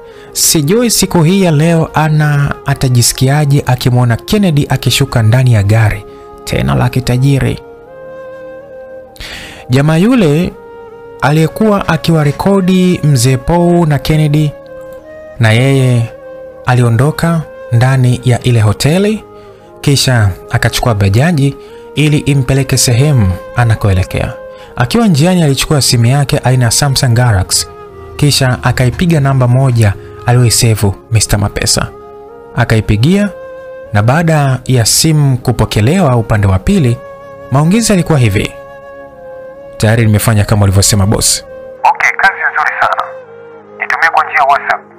Sawa mkuu. Kijana yule alipokata simu, alibonyeza kitufe cha WhatsApp, kisha akaitafuta namba ya Mr. Mapesa. Akamtumia ile video aliyokuwa akiwarekodi mzee Paul pamoja na Kennedy. Sasa wakiwa wamekaribia mita chache kufika nyumbani kwa mzee Paul, mzee yule alimuuliza swali Kennedy, swali ambalo lilimfanya ashtuke kidogo. Au twende nyumbani kwako nikapaone Kennedy? Kennedy alidua kwa sababu hakutaka mzee huyu amfahamu Anna, kwa sababu endapo wakifika anapoishi Kennedy watamkuta Anna akiwa ndani, na mzee Paul anafahamu kuwa Kennedy anaishi peke yake. Kennedy, mbona kimya? Swali lingine liliulizwa kwa Kennedy likitoka kwa mzee Paul ambaye alikuwa akimtizama Kennedy, ambaye alikuwa hana jibu. Ijapokuwa Anna na Kennedy waliachana, lakini Kennedy hataki kabisa Anna aingie kwenye matatizo kwa sababu Anna ni mjamzito na istoshe hana wazazi. Hicho ndicho kilikuwa kikimpa pressure Kennedy. Kumbuka simulizi inaitwa Bora nje kuliko ndani. Mwandishi Joda Wakisana, ninayekusimulia simulizi ni mimi rafiki yako wa muda wote, Lucas Lumbas, kutoka hapa Simulizi Mix. Kwa WhatsApp namba napatikana kwa namba 0710 20 81 45. Sasa saa 10 kasoro jioni, Kennedy hakuwa na ujanja. Alikosa cha kujitetea mbele ya mzee Paul. Aliogopa endapo atamkataza mzee Paul kwenda kwake, ataanza kumtilia shaka na mwisho wa siku hatofanya kazi na yeye tena. Mdomo wa Kennedy ukafunguka na kusema, "Sawa bosi, hakuna shida. Twende ukapone kwangu." Dereva baada ya kusikia kauli ile alibadili uelekeo na kuanza kuelekea njia inayoelekea mtaa anaoishi Kennedy. Kwa sababu ulikuwa ni mtaa wa 3 kutoka anapoishi mzee Paul, gaidi mkubwa jijini Mwanza. Lakini Kennedy hakuwa na furaha tena. Moyo wake ulikuwa unadunda kwa kasi ya 5G. Alikuwa anawaza hatima yake na Anna siku ya leo. Ila aliona potelea pote, kwa kuwa yeye alikuwa na uchu wa kupata mali zilizokuwa zikimilikiwa na mzee Zungu. Hivyo aliona hata kama wakimkuta nyumbani sio mbaya. Wakiwa ndani ya gari, simu ya mzee Paul ilianza kuita, na kwenye kioo ilionekana namba aliyosave my daughter. Aliipokea na tabasamu likatawala baada ya kuipokea simu ile. Ndani, upo wapi? Sauti nyororo ya mtoto wa kike ilisikika upande wa pili wa simu, sauti ambayo hata Kennedy alisikia kwa sababu alikuwa ameketi jirani na mzee Paul. Na mzee huyu alikuwa ameongeza sauti ya simu yake wakati akiwa anazungumza na simu ile. "Kuna sehemu naelekea mwanangu. Narudi muda si mrefu." Daddy, ina maana umesahau kama siku ya leo unasherehekea kumbukizi ya siku ya kuzaliwa? Kauli ile ilimshtua kidogo mzee Paul. Alikuwa amesahau kama siku hii ya leo ni kumbukizi ya siku ya kuzaliwa ya mtoto wake mpendwa wa kike aitwaye Irene. Ubizi wake kazini ndio uliopelekea mpaka anasahau siku muhimu kwa mtoto wake. "Oh, sijasahau mwanangu. Nilikuwa nakununulia zawadi au utaki?" Nataka daddy. "Okay, nakuja sasa hivi, nipo njiani." Sawa daddy. Alikata simu na baada ya kukata akashusha pumzi nzito kama mwanariadha akiwa amemaliza mbio ndefu. Kennedy, tutaenda siku nyingine kwako." Kauli ile ya mzee Paul ilimfanya Kennedy afurahie kimoyomoyo. "Kwa nini bosi?" "Inabidi tuende supermarket iliyopo jirani na hapa nikachukue zawadi za mwanangu Irene." Mzee Paul alimwambia Kennedy. "Sawa mkuu." "Dereva Kasim, Nambos, twende supermarket iliyopo karibu na hapa. Kwa Kennedy tutaenda siku nyingine kwa sababu leo ni kumbukizi ya siku ya kuzaliwa kwa Irene. Na mimi nilikuwa nimesahau kabisa." Mzee Kennedy alimwambia dereva anayefahamika kama Kasim, kisha dereva yule aliingia njia inayoelekea supermarket. Hakika dereva huyu leo alipata tabu sana. Kila muda anaambiwa geuza gari, twende huku, lakini hakuwa na namna kwa sababu ile ni kazi inayomuingizia kipato kinachosongesha maisha yake. Afadhali. Kennedy alizungumza kimoyomoyo. Akamshukuru Mwenyezi Mungu kwa sababu Kennedy hakutaka Anna afahamu ni biashara gani anazozifanya Kennedy kwa sasa.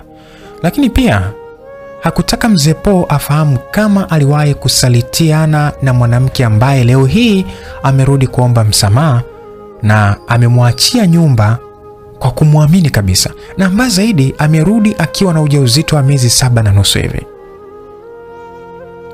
Walipita supermarket na mzee Paul akanunua zawadi ambazo aliona zingelimpendeza mwanae hasa kwenye siku muhimu kama hii. Alizunguka ndani ya supermarket huku na kule, na nyuma yake walikuwepo Kennedy pamoja na dereva anayefahamika kama Kasim, ambao walikuwa wakipiga story kumhusu mzee Paul na mwanae. Inaonekana mzee anampenda sana mwanae. Alikuwa ni Kennedy akimuuliza dereva Kasim. Ni kweli. Si unajua tena ana mtoto mmoja tu. Kumbe basi mtoto wake amebahatika sana. Ndio hivyo ndugu yangu. Na sisi tutafute pesa ili watoto wetu wasije kuhangaika. Ni kweli kaka. Kennedy na dereva Kasim walijikuta wameanza kuzoeana taratibu. Wao walikuwa wanamfuata mzee Paul ndani ya supermarket ile kama mkia kwa ng'ombe. Hawakutaka, kwa ufupi hawakuwa na kitu cha kuchukua kutokana na uhaba wa pesa. Mzee Paul alipomaliza kuchukua bidhaa alizoamua kuchukua, alipita counter, sehemu ya malipo, akapatiwa gharama ya mzigo aliochukua. Gharama ni 600 kamili. Ilikuwa ni sauti ya mhudumu wa kiume aliyekuwa kwenye meza ya malipo ndani ya supermarket ile. Mhudumu huyu alikuwa amevalia sare yenye rangi nyeupe na suruali nyeusi. Okay, sawa. Naweza kulipa kwa njia ya bank? Mzee Paul aliuliza swali ambalo lilijibiwa kwa tabasamu na kijana yule. Ndiyo, unaweza. Chukua hapa namba ya akaunti yetu ya bank. Kijana yule alimpatia mzee Paul karatasi yenye tarakimu za benki, kisha mzee Paul alifanya malipo kwa mfumo wa benki kwa kutumia simu yake ya kiganjani. Tayari. Sawa, karibu tena. Alipomaliza kulipia mzigo ule, dereva Kasim alimwambia Kennedy waende kumsaidia mzee Paul mizigo kwa ajili ya kuipeleka ndani ya gari walilokuja nalo. Safari ya kuelekea nyumbani kwa mzee Paul ilianza rasmi. Kennedy hakuwahi kufika kwa mzee Paul, hivyo alitamani sana akapaone nyumbani kwa bosi wake mpya. Gari ilikuwa ikikimbia kwa mwendo wa kawaida, hivyo iliwachukua dakika 20 kufika nyumbani kwa mzee Paul, na ikiwa ni mida ya saa 11 jioni. Kennedy, jisikie huru kabisa, wala usiogope. Mzee Paul alimwambia Kennedy walipokuwa wanashuka ndani ya gari ili waelekee ndani ambako kuna hafla fupi ya kusherehekea kumbukizi ya siku ya kuzaliwa kwa mtoto wa kipekee wa mzee Paul anayefahamika kama Irene. Sawa bosi, nashukuru sana, alijibu Kennedy ambaye mkononi alibeba mizigo waliotoka kuinunua supermarket ili ashuke nayo. Lakini mzee Paul alimkataza. Kennedy, acha mizigo. Kuna wafanyakazi watakuja kuitoa. Hiyo ndio kazi yao. Wewe ni mtu mkubwa, relax. Sawa bosi. Na kweli haukupita muda, walionekana vijana wawili wakilisogelea gari ambalo lilikuwa limewabeba mzee Paul na Kennedy. Bila shaka walikuwa ni wafanyakazi ndani ya jumba hili la kifahari la mzee Paul. Walifika na kuwasalimia mzee Paul na Kennedy, kisha wakaibeba mizigo waliokuja nayo. Karibu ndani. Mzee Paul alimkaribisha Kennedy ndani, kisha akaongoza njia kuelekea usawa wa mlango kwa ajili ya kuingia ndani. Kennedy macho yake yalikuwa yakizunguka huku na kule, kwa sababu jumba hili lilikuwa ni kubwa sana ukilinganisha na ile ya marehemu mzee Zungu. Kulikuwa kuna walinzi wa kutosha ambao walikuwa wakizunguka kila kona. Unaweza dhani kuna mtu mkubwa mwenye wadhifa zake serikalini, kumbe hasha. Alikuwa ni mzee Paul, kiongozi wa genge kubwa la magaidi nchini. Waliingia ndani na kuketi sebuleni. Sebule hii ilikuwa ni kubwa sana. Kulikuwa kuna sofa za gharama 6. Na katikati kulikuwa na meza ya kifahari, meza ambayo juu yake ilibeba maua mazuri yaliyokuwa yamewekwa kwenye chombo cha madini ya dhahabu. Mbele yao kulikuwa kuna TV kubwa, ilikuwa ikionyesha taarifa mbalimbali. Hapa ndo nyumbani kwangu Kennedy. Mzee Paul alianzisha maongezi ambayo Kennedy hakuwa na jibu zaidi ya kutabasamu na kusema pazuri sana. Wakiwa pale sebuleni, huku mzee Paul akiwa busy na gazeti moja ulikuta mezani, mlango mmoja uliokuwa mkono wa kushoto na sebule ulifunguliwa na alionekana binti mrembo akitoka kwenye kile chumba. Alikuwa na rangi ya carrot, wengi wakiita weupe. Kichwani alikuwa amesuka msuko wa gharama, msuko ambao nywele zake zilisokotwa kwenda juu kama mlima hivi. Mwili wake namba 8 ulikuwa umestiriwa na suruali ya pink pamoja na t-shirt yenye rangi ya kahawia. Hakika alipendeza sana. Kennedy macho yake na ya binti yule alikutana. Kila mmoja akawa anamtizama mwenzie, ni kama sumaku ikivuta vitu vyenye asili ya chuma. Kennedy alijisemea kimoyomoyo, hakika kuna watu wazuri duniani. Binti yule alipanua mdomo wake na kutamka, "Daddy." Baada ya neno lile kutamkwa, mzee Po ambaye alikuwa busy akisoma gazeti alitikia kwa furaha, "Yes my daughter." Binti yule mrembo alielekea alipokaa baba yake mzee Po kwa furaha na kumsalimia, "Karibu mwanangu, keti hapa." Binti yule aliketi kwenye sofa alilokuwa amekaa mzee Po. Kennedy alikuwa akiwatazama tu. Walikuwa ni wenye furaha sana, baba na mwana.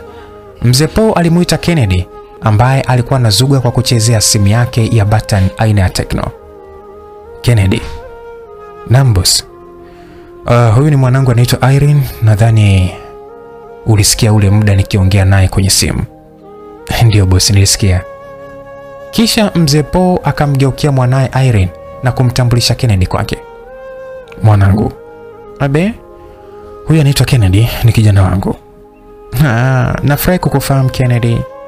Binti yule mrembo Irene alimwambia Kennedy, ambaye naye alijibu kwa tabasamu, "Nafurahi kukufahamu pia." Mzee Po alileta utani kati yao. "Hivi kati yenu nani inatakiwa mpe mwenzake salamu?" Irene alikuwa mjanja kwa haraka akajibu, "Huyu kijana ndio anipe heshima yangu." Wote wakacheka kwa pamoja. Kisha mzee Po akamuuliza Kennedy, "Kwani Kennedy una umri wa miaka mingapi mpaka hivi sasa?" "Na miaka 30 kwa sasa." Mzee Po akacheka huku akimtizama naye Irene. "Mbona ulivyo mdogo? Mwenzio na 30. Wewe ndio kwanza leo umefikisha 27. Ilikuwa ni furaha sana kati yao. "Daddy, basi ngoja mimi niwaache kidogo basi, kuna kazi naifanya chumbani." Irene alimwaga baba yake kisha akarudi chumbani kwake, huku nyuma akimwacha Kennedy akimtizama. Laiti kama mzee Po angelimuona, sijui ingekuwaje, kwa sababu Irene ni mtoto wa kipekee wa mzee huyu. Jua lilianza kuzama na giza likaanza kuutanda ulimwengu, na mshale wa saa iliyokuwa ukutani kwenye nyumba ya mzee Po ilikuwa imesonta kwenye moja, ikiashiria saa 1 jioni. Sasa ilipofika saa 1:30 usiku, taa zote za nyumba ya mzee Po zilizima. Irene ambaye alikuwa chumbani akioga alipiga kelele kwa uoga. Jumba hili halikuwahi kukata umeme, na hata kama ukikatika kulikuwa kuna mashine za automatically ambazo zilikuwa zikijiwasha punde tu umeme ukikata. Irene alitoka bafuni kwake kwa haraka, bafu ambalo lilikuwa ndani ya chumba chake. Alikuwa ndo ameanza kujipaka sabuni usoni. Alichukua nguo zake na haraka tu akavaa, yaani hakujali kama kuna povu la sabuni kichwani mwake. Akatoka nje ya chumba chake kuelekea sebuleni. Aliufungua mlango wa chumbani kwake na kuanza kumuita baba yake ambaye muda si mrefu alikuwa amekaa hapo sebuleni akiwa na Kennedy. Daddy." Irene alikuwa anatetemeka kwa uoga. Moja kwa moja akahisi huenda kuna uvamizi umetokea kwenye jumba leo. Alipatwa na wasiwasi sana, akaanza kulia, lakini kilio chake hakuna aliyekisikia. Mara pap, taa ziliwaka tena, na mbele yake alikutana na watu wakiwa kwenye nyuso za tabasamu. Alikuwepo baba yake, alikuwepo Kennedy, dereva Kasim na wafanyakazi kama 10 wa jumba hili la mzee Po, na wote kwa pamoja walianza kuimba, "Happy birthday to you, happy birthday to you, happy birthday dear Irene, happy birthday to you." Hakika ilikuwa ni furaha kwa Irene ambaye alifanywa surprise na baba yake. Alifurahi sana. Kilio cha furaha hakikuwa mbali. Kwa pamoja walizunguka meza ambayo ilikuwa na keki, kisha Irene akaikata na kuanza kuwalisha moja moja. Alianza babake mzee Po, wakafuata wafanyakazi, na mtu wa tatu kutoka mwisho alikuwa ni Kennedy. Ilipofika zamu ya Kennedy kulishwa keki na Irene, macho yao yalitizamana. Irene ambaye alikuwa amebeba kipande cha keki mkononi mwake alimsogelea Kennedy ili amlisha keki ile. Alimlisha, na akiwa anamlisha keki ile, Irene alitamka pole pole neno ambalo lilimshangaza sana Kennedy. Alilisikia yeye tu, wengine hawakulisikia kwa sababu walikuwa busy kushangilia na kupiga makofi. Irene alisema hivi, "Tafadhali, baki na mimi usiku huu wa leo." Kennedy alishangazwa sana na hicho kilichotokea. Akaona mbona hili ni zalilamentali. Kwa sababu na yeye alikuwa anatamani sana walau apate muda wa ziada wa maongezi kati yake yeye na Irene. Aliona hii ni bahati ya mtende kuokota dodo chini ya mti wa parachichi. Sasa baada ya kuambiwa hivyo, alibaki akifikiria hiyo bahati. Sherehe iliendelea usiku ule, na macho ya Kennedy hayakuwa mbali na mrembo Irene ambaye aliukosha moyo wake. Ilipotimu saa 3:20 usiku, mzee Paul alisimama katikati ya watu waliokuwa ndani ya nyumba yake kwa ajili ya kusherehekea kumbukizi ya siku ya kuzaliwa kwa mtoto wake mpendwa Irene, ili kuweza kuzungumza mawili matatu.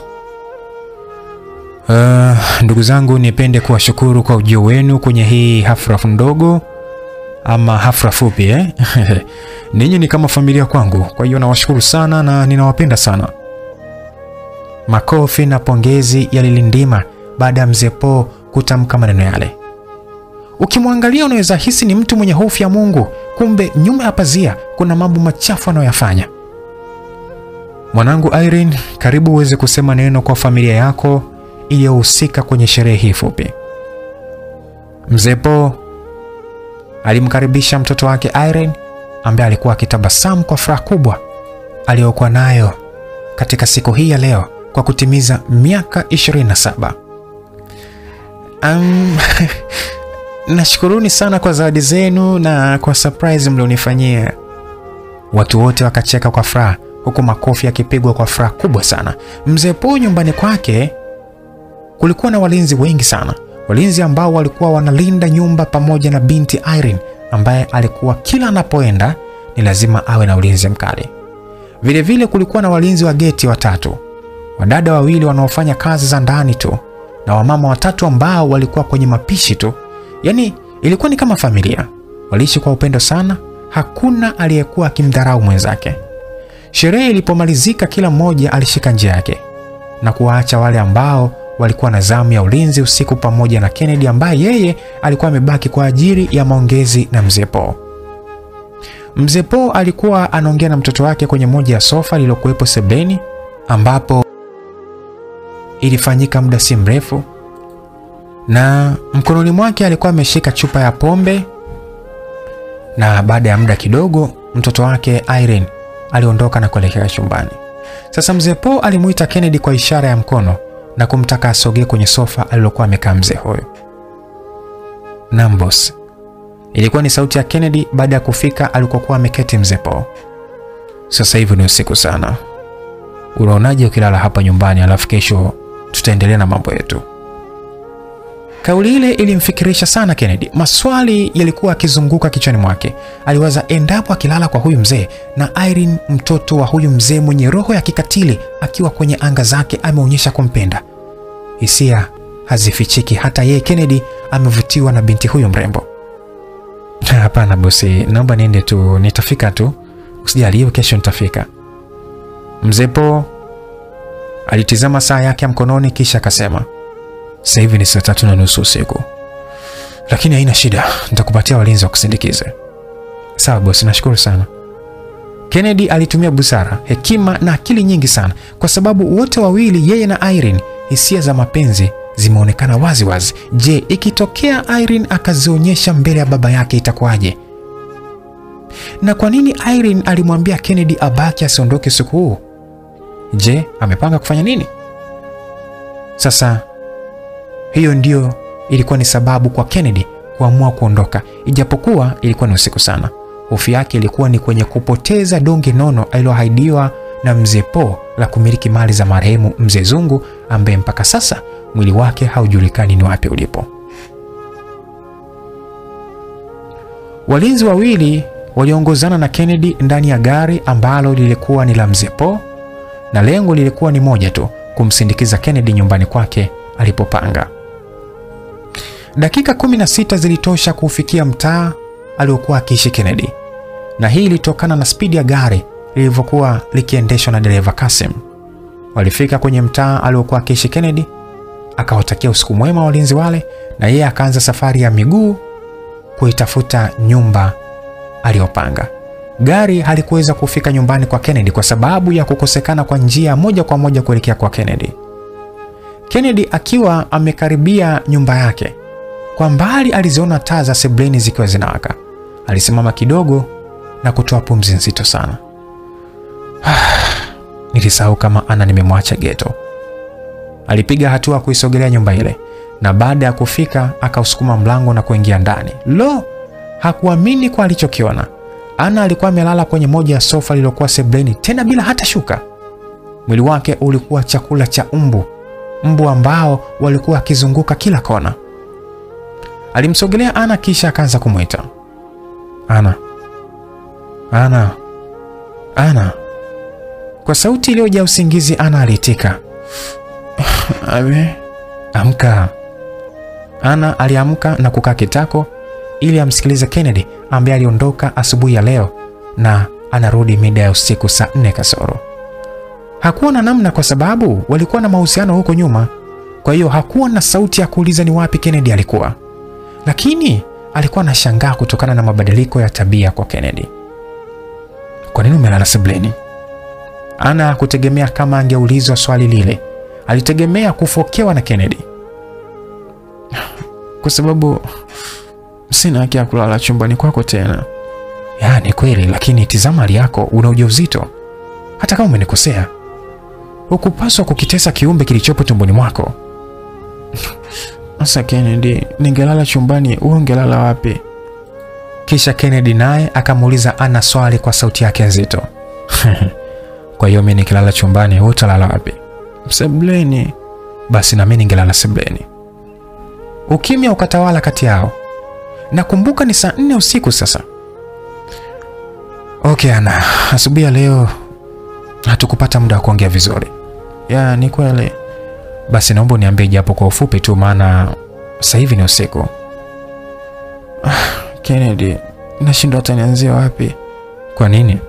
Kwa sababu mimi ni mkosefu kwako. Nimekutenda sana, umeumia kwa sababu yangu. Afle huyu umenipokea kwa mikono miwili. Ana aliongea maneno yale kwa hisia na machozi hayakuwa mbali, yalimtiririka.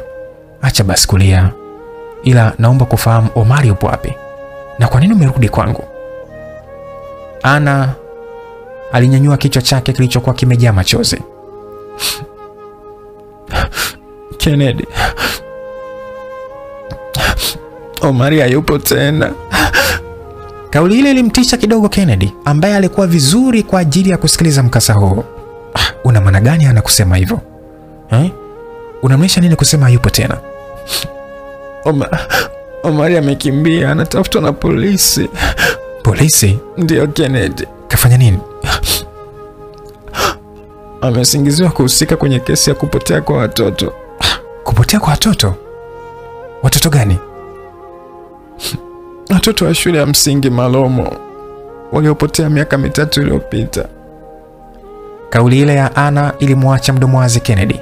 Ni kweli miaka 3 iliyopita watoto 19 wa shule ya msingi Malomo waliokuwa wakisoma darasa la kwanza walitekwa walipokuwa kwenye gari la shule wakitoka shule kuelekea nyumbani kwao. Polisi walifanya uchunguzi lakini hawakuambulia kitu kwa sababu hata dereva aliyekuwa akiendesha gari lile mida ya saa 12 jioni hakuonekana ni wapi alikoelekea. Utekaji wa wanafunzi wa Malomo? Ndio Kennedy. Sasa Omari anahusika vipi kwenye utekaji ule? Wakati tukio linatokea Omari hakuwa jijini Mwanza. Alienda kijijini kwao kwa ajili ya kumuuguza mama yake aliyekuwa akiumwa ugonjwa wa kisukari. Hata mimi sifahamu Kennedy. Kennedy aliwaza sana. Hii inawezekana vipi? Alimuonea huruma Omari kwa sababu walikuwa ni marafiki hapo nyuma.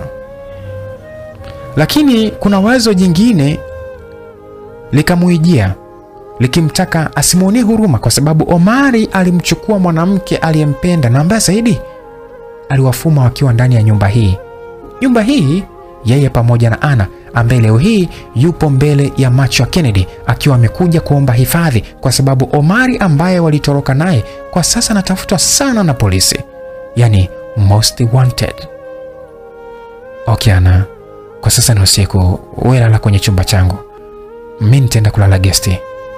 Hapana Kennedy. No. Wewe lala tu. Tutakutana kesho sawa Sawa. Kennedy alisimama na kusogelea mlango ili atoke kwenda kulala nje. Aliona ni heri akamwacha Anna alale ndani ya chumba chake kutokana na hali aliyokuwa nayo Anna, yani ujauzito. Kabla hajafungua mlango ili atoke, aligeuka na kumtizama Anna. Hivi umekula kweli Anna? Ndio, nimepika chakula. Nilikuachia na wewe, kama itakupendeza chakula kipo juu ya meza pale. Nashukuru, acha sakulia sawa Mimi nimeshiba, uwe na usiku mwema. Na kwako pia. Kennedy aliondoka na kumwacha Anna alale ndani ya nyumba yake usiku ule. Sasa saa 4:30 usiku, Kennedy alionekana akielekea kwenye moja ya nyumba za wageni, yani guest house, ili kwenda kuchukua chumba apumzike usiku wa leo. Aliingia mpaka counter ambalo alikutana na mhudumu wa kike aliyemkaribisha kwa bashasha zote. Karibu sana kaka. Asante dada mrembo. Mdada yule alitabasamu kwa kusifiwa. Hakika wanawake wanapenda kusifiwa jamani. Wanapenda kupewa sifa zao, hasa wakiwa wamevaa nguo mpya au kusuka misuko mipya. Kuna msemo usemao, usipomsifia wewe, jirani akimsifia atampatia. Nashukuru kwa sifa yako kaka yangu. Sijui nikusaidie nini? Nahitaji chumba ili nipumzike usiku wa leo. Upo peke yako ama upo na wifi? Nipo peke yangu. Nimeamua tu kuja kupumzika tu, wala sio kufanya hicho unachofikiria. Sawa kaka yangu. Basi naomba uandike jina lako na namba yako ya simu kwenye hili daftari letu.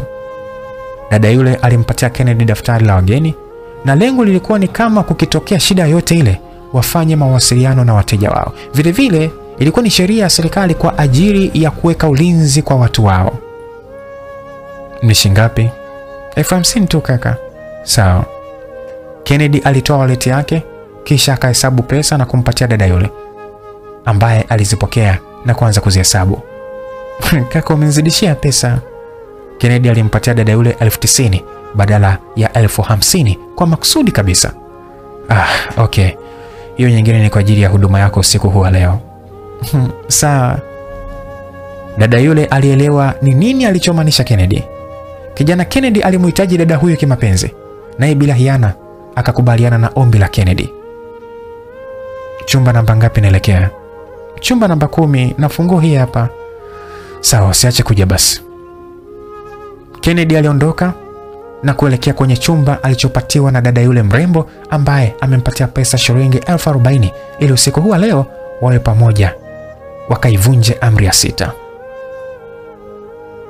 Saa 5:40 usiku, Kennedy akiwa amejipumzisha kwenye chumba alichokuwa katika usiku ule, mlango ulianza kugongwa kwa nje. Alishuka kitandani na kwenda kufungua mlango wa chumba alichokuwa ndani ya gesti ile. Macho yake alikutana na sura nzuri ya mfanyakazi wa gesti hii ambaye masaa machache yaliyopita walikubaliana kukutana kwa ajili ya kuvunja amri ya 6 pamoja. Karibu. Kennedy alimkaribisha binti yule, binti ambaye alikuwa amevalia sare za kazi. Alivalia shati jeupe lenye mikono mirefu na sketi fupi nyeusi iliyomkaa vyema kabisa. Asante. Binti yule aliingia ndani ya chumba alichokuwa Kennedy usiku ule. Alitembea kwa mwendo wa madaha mpaka kitandani. Akakaa juu ya kitanda kilichokuwemo ndani ya chumba hiki cha gesti. Kennedy alizungusha kitasa na kufunga mlango. Samani, nimechelewa. Wala usijali. Au ulikuwa kwa mwingine?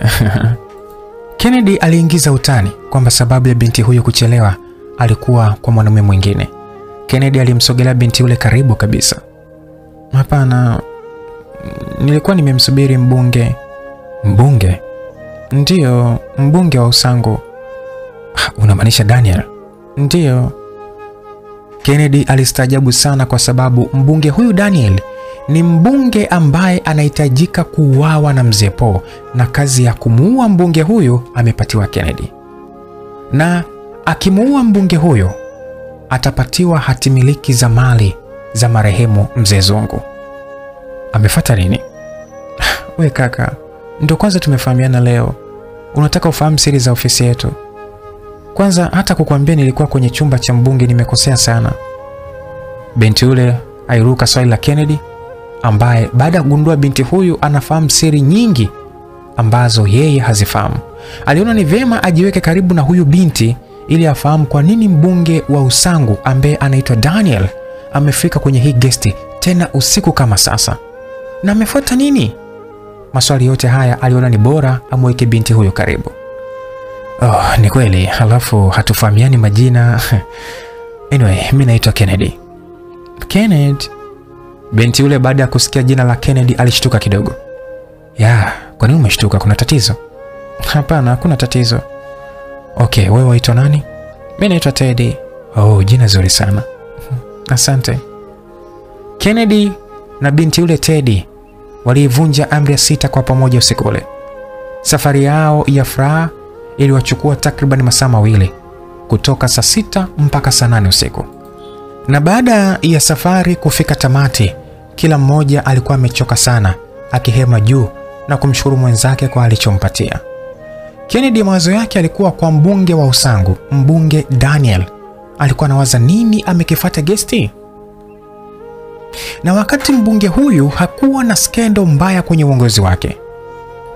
Mbunge huyu ameoa na ana watoto 3 wanaosoma nchi za ughaibuni.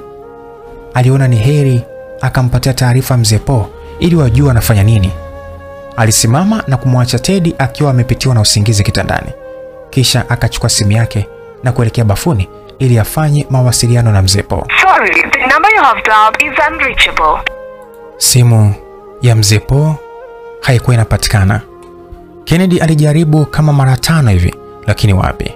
Akaona ngoja arudi chumbani alikomwacha binti Teddy akiwa amejipumzisha. Aliufunga mlango wa bafu kwa sababu bafu lile limo ndani ya chumba, yani ni safe room. Cha ajabu, baada ya kurudi alipomwacha Teddy amelala kitandani, safari hii alimkuta akiwa amelala kifudifudi sakafuni. Alipomgeuza hakuamini anachokiona. Teddy alikuwa ameuawa kwa kukatwa na kisu shingoni. Haikufahamika ni nani amemuua binti huyu kwa dakika 5 tu ambazo Kennedy alitoka ili kwenda kumpigia simu mzee Po amjulishe ni kitu gani amefanikiwa kukipata kuhusu adui yake mbunge wa Usangu. Aliutizama mlango akagundua umefunguliwa, na wakati alipokuwa anaondoka kuelekea bafuni mlango ulikuwa umefungwa. Taa ya hatari ikamwaka kichwani mwake. Ni juzi tu ametoka kushuhudia mwili wa mzee Zungu ukiwa umelala sebuleni. Halafu leo hii mbele yake kuna mwili wa binti mrembo Teddy ukiwa umelala kwa kuuawa kikatili sana. Kennedy alizunguka ndani ya chumba huku na kule asijue afanye nini. Akaitizama saa yake ya mkononi, ilikuwa ni yapata saa 9 na dakika 5 mida ya usiku. Alichukua simu yake ili ampigie mzee Po amuelezee kilichomsibu, lakini simu ya mzee Po bado haikuwa inapatikana. Kwa nini mimi? Kennedy alikaa chini kwa mawazo. Machozi yakaanza kumtiririka. Wahenga walisema ukimwona mwanaume analia ujue kuna jambo limemkumba. Ni kweli kabisa. Kennedy ambaye siku ya juzi Jumatatu ameshuhudia kifo cha aliyekuwa bosi wake mzee Zungu, akakamatwa na polisi ambao walimpeleka kwa mzee Po. Mzee Po akampatia kazi ya kumuua mbunge na aliahidiwa donge nono la kumiliki mali za aliyekuwa bosi wake. Sasa badala ya kumiliki mali, anamiliki matatizo ambayo yamekuwa yakimfikia mfululizo ndani ya siku 3. Matatizo yamemwandama sana. Kumbuka msikilizaji, simulizi inaitwa Bora nje kuliko ndani. Mwandishi wa simulizi hii anaitwa Joda wa Kisana. Ninaye kusimulia simulizi hii ni mimi rafiki yako kwa muda wote, Lucas Lumbas, kutoka hapa Simulizi Max. Kwa WhatsApp namba napatikana kupitia namba 0710 20 81 45. Sasa Kennedy hakuwa na la kufanya zaidi ya kutiririsha machozi. Hakuwa anaelewa imekuwaje dakika chache tu alizotoka kwenda kuongea na simu, alafu eti anarudi na kukuta Teddy akiwa ameuawa kwa kuchinjwa kama mnyama. Hakika kuna watu wana huruma kwenye ulimwengu. na kuna watu wanajua kulia timing. Yaani kitendo cha dakika 5 tu, kazi imekwisha bila mimi, yani bila yeye kusikia chochote. Sasa nifanye nini? Au nikimbie? Sasa nikikimbia polisi wakifahamu itakuwaje? Yalikuwa ni mawazo yaliyokuwa yakizunguka kichwani mwa Kennedy. Yaani hakuwa anaelewa afanye nini. Alitazama mwili wa binti yule Teddy ukiwa umelala sakafuni. Alitikisa kichwa kwa sababu muda mchache uliopita walikuwa pamoja wakivunja amri ya 6. Alichukua shuka jeupe lililokuwa kitandani akamfunika vizuri. Lakini muda huo akawa amepata wazo. Basi Jumatano saa 3 asubuhi, karibu kabisa na mtaa aliokuwa akiishi Mzee Paul, alionekana Kennedy akitembea kwa miguu huku akitafuta nyumba ya Mzee Paul. Haikufahamika amechukua maamuzi gani juu ya mwili wa binti yule Teddy. Alifika kwenye geti la nyumba ya Mzee Paul kisha akaminya button iliyokuwa nje ya geti lile ili mlinzi aliyoko ndani afungue. "Oh, karibu sana." Ilikuwa ni sauti ya mlinzi ikimkaribisha Kennedy. Hakukuwa na ugumu kwa Kennedy kufahamika na mlinzi huyo kwa sababu hii sio mara ya kwanza kufika kwenye huu mjengo. Na usiku wa jana walikuwa pamoja wakisherehekea siku ya kuzaliwa na binti wa bosi, yani binti Irene. "Asante sana. Vipi bosi upo?" Ametoka asubuhi sana." Mlinzi yule ambaye alikuwa ameshikilia rungu la ulinzi mkono wake wa kushoto alimjibu Kennedy. Kisha Kennedy akaendelea kumuuliza maswali mlinzi yule. Huku sura yake, yani sura ya Kennedy ikiwa imepoteza furaha kabisa kwa sababu alitegemea endapo atamkuta Mzee Paul atamuelezea aliyomkuta usiku wa jana baada ya kutoka kwenye sherehe ya Irene. Atakuwa ameelekea wapi? Kwa kweli sifahamu. Si unajua tena kazi yangu ni kufungua tu na kufunga geti tu kaka. Inaonekana kuna jambo limekusibu. Yani kweli, basi wacha niondoke. Hapana, nakushauri msubiri tu ndani. Sawa. Kennedy alimpatia 5 mlinzi kisha akaelekea ndani ili amsubiri Mzee Paul. Alipita moja kwa moja mpaka ndani na sebuleni alimkuta Irene akiwa ameketi akitazama TV. "Irene, mambo vipi?" Ilikuwa ni sauti ya Kennedy ikimsalimia Irene ambaye alikuwa amekunja uso, yupo busy na TV. Na walikuwa wawili tu. Aliketi kwenye moja ya sofa iliyokuwa pembeni na Irene. "Irene, kwa nini umenichunia?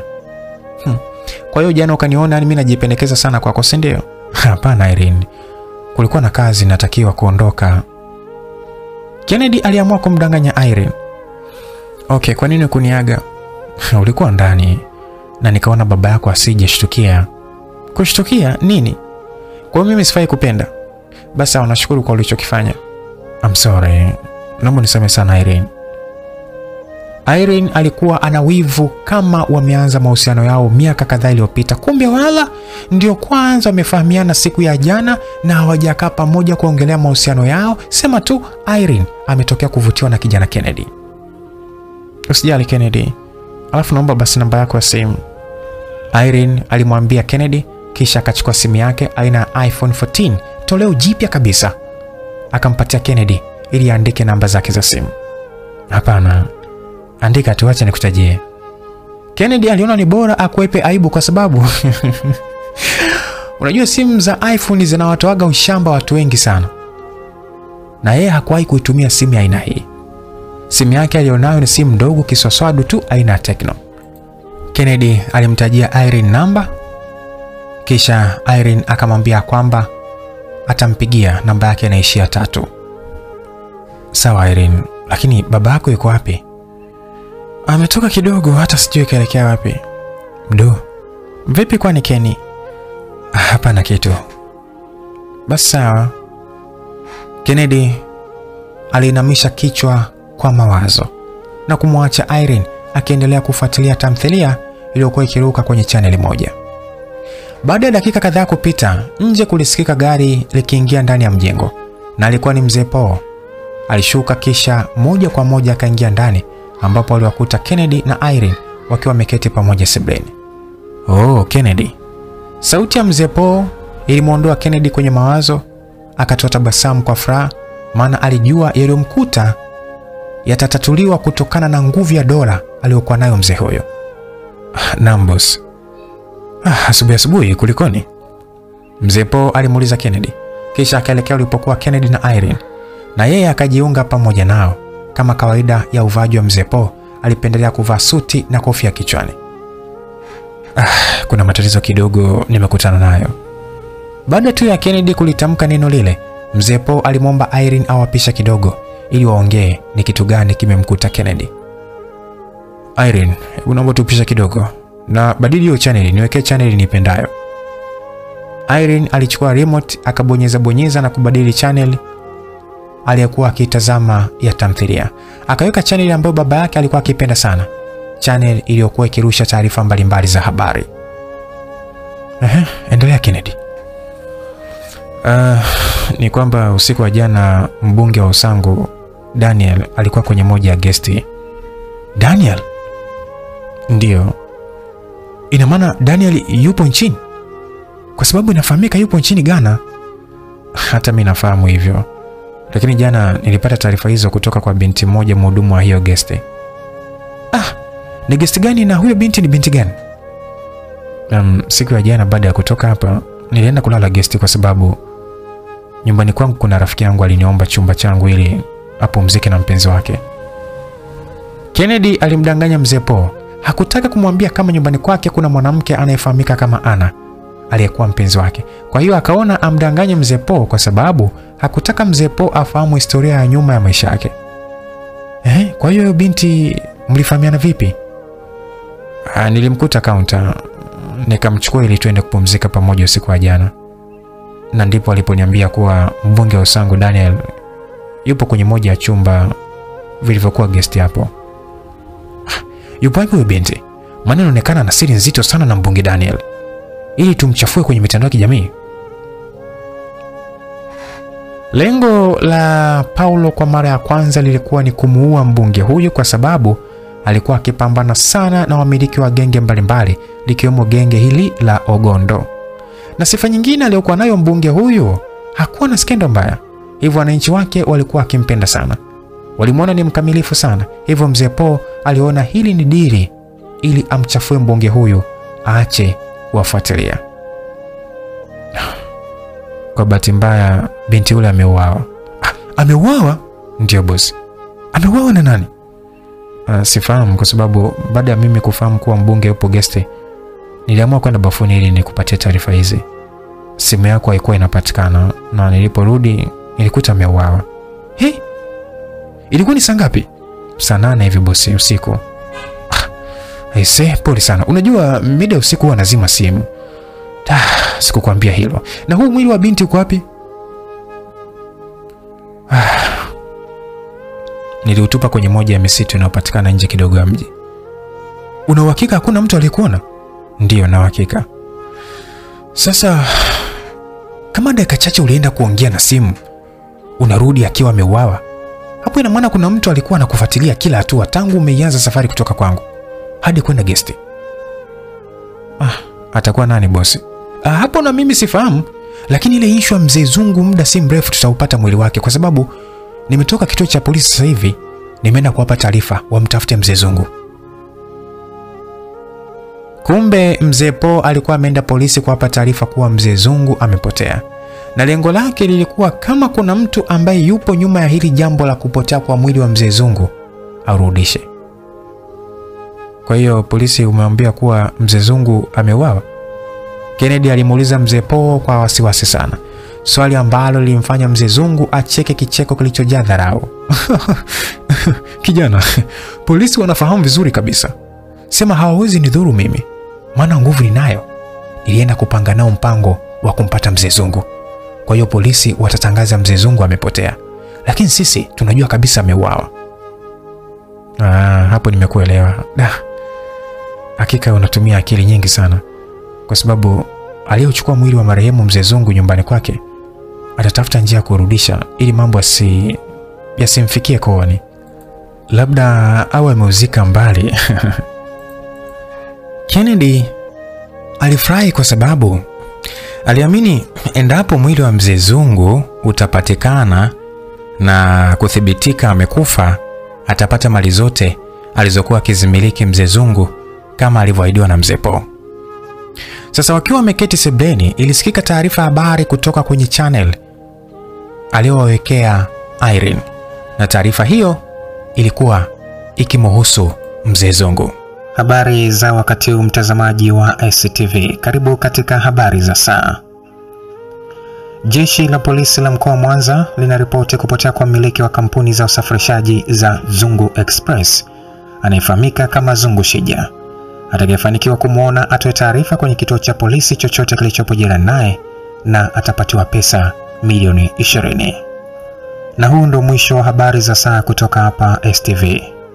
Nikutakie utazamaji mwema wa vipindi vingine vinavyoendelea.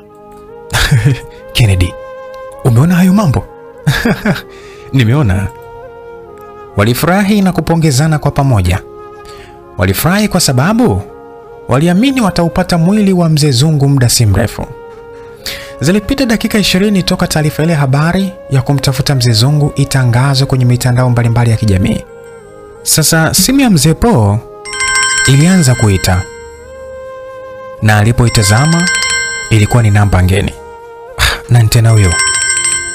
Walitazamana kwa pamoja yeye na Kennedy, kisha akaipokea simu ile na maongezi yao yalikuwa hivi. Hello?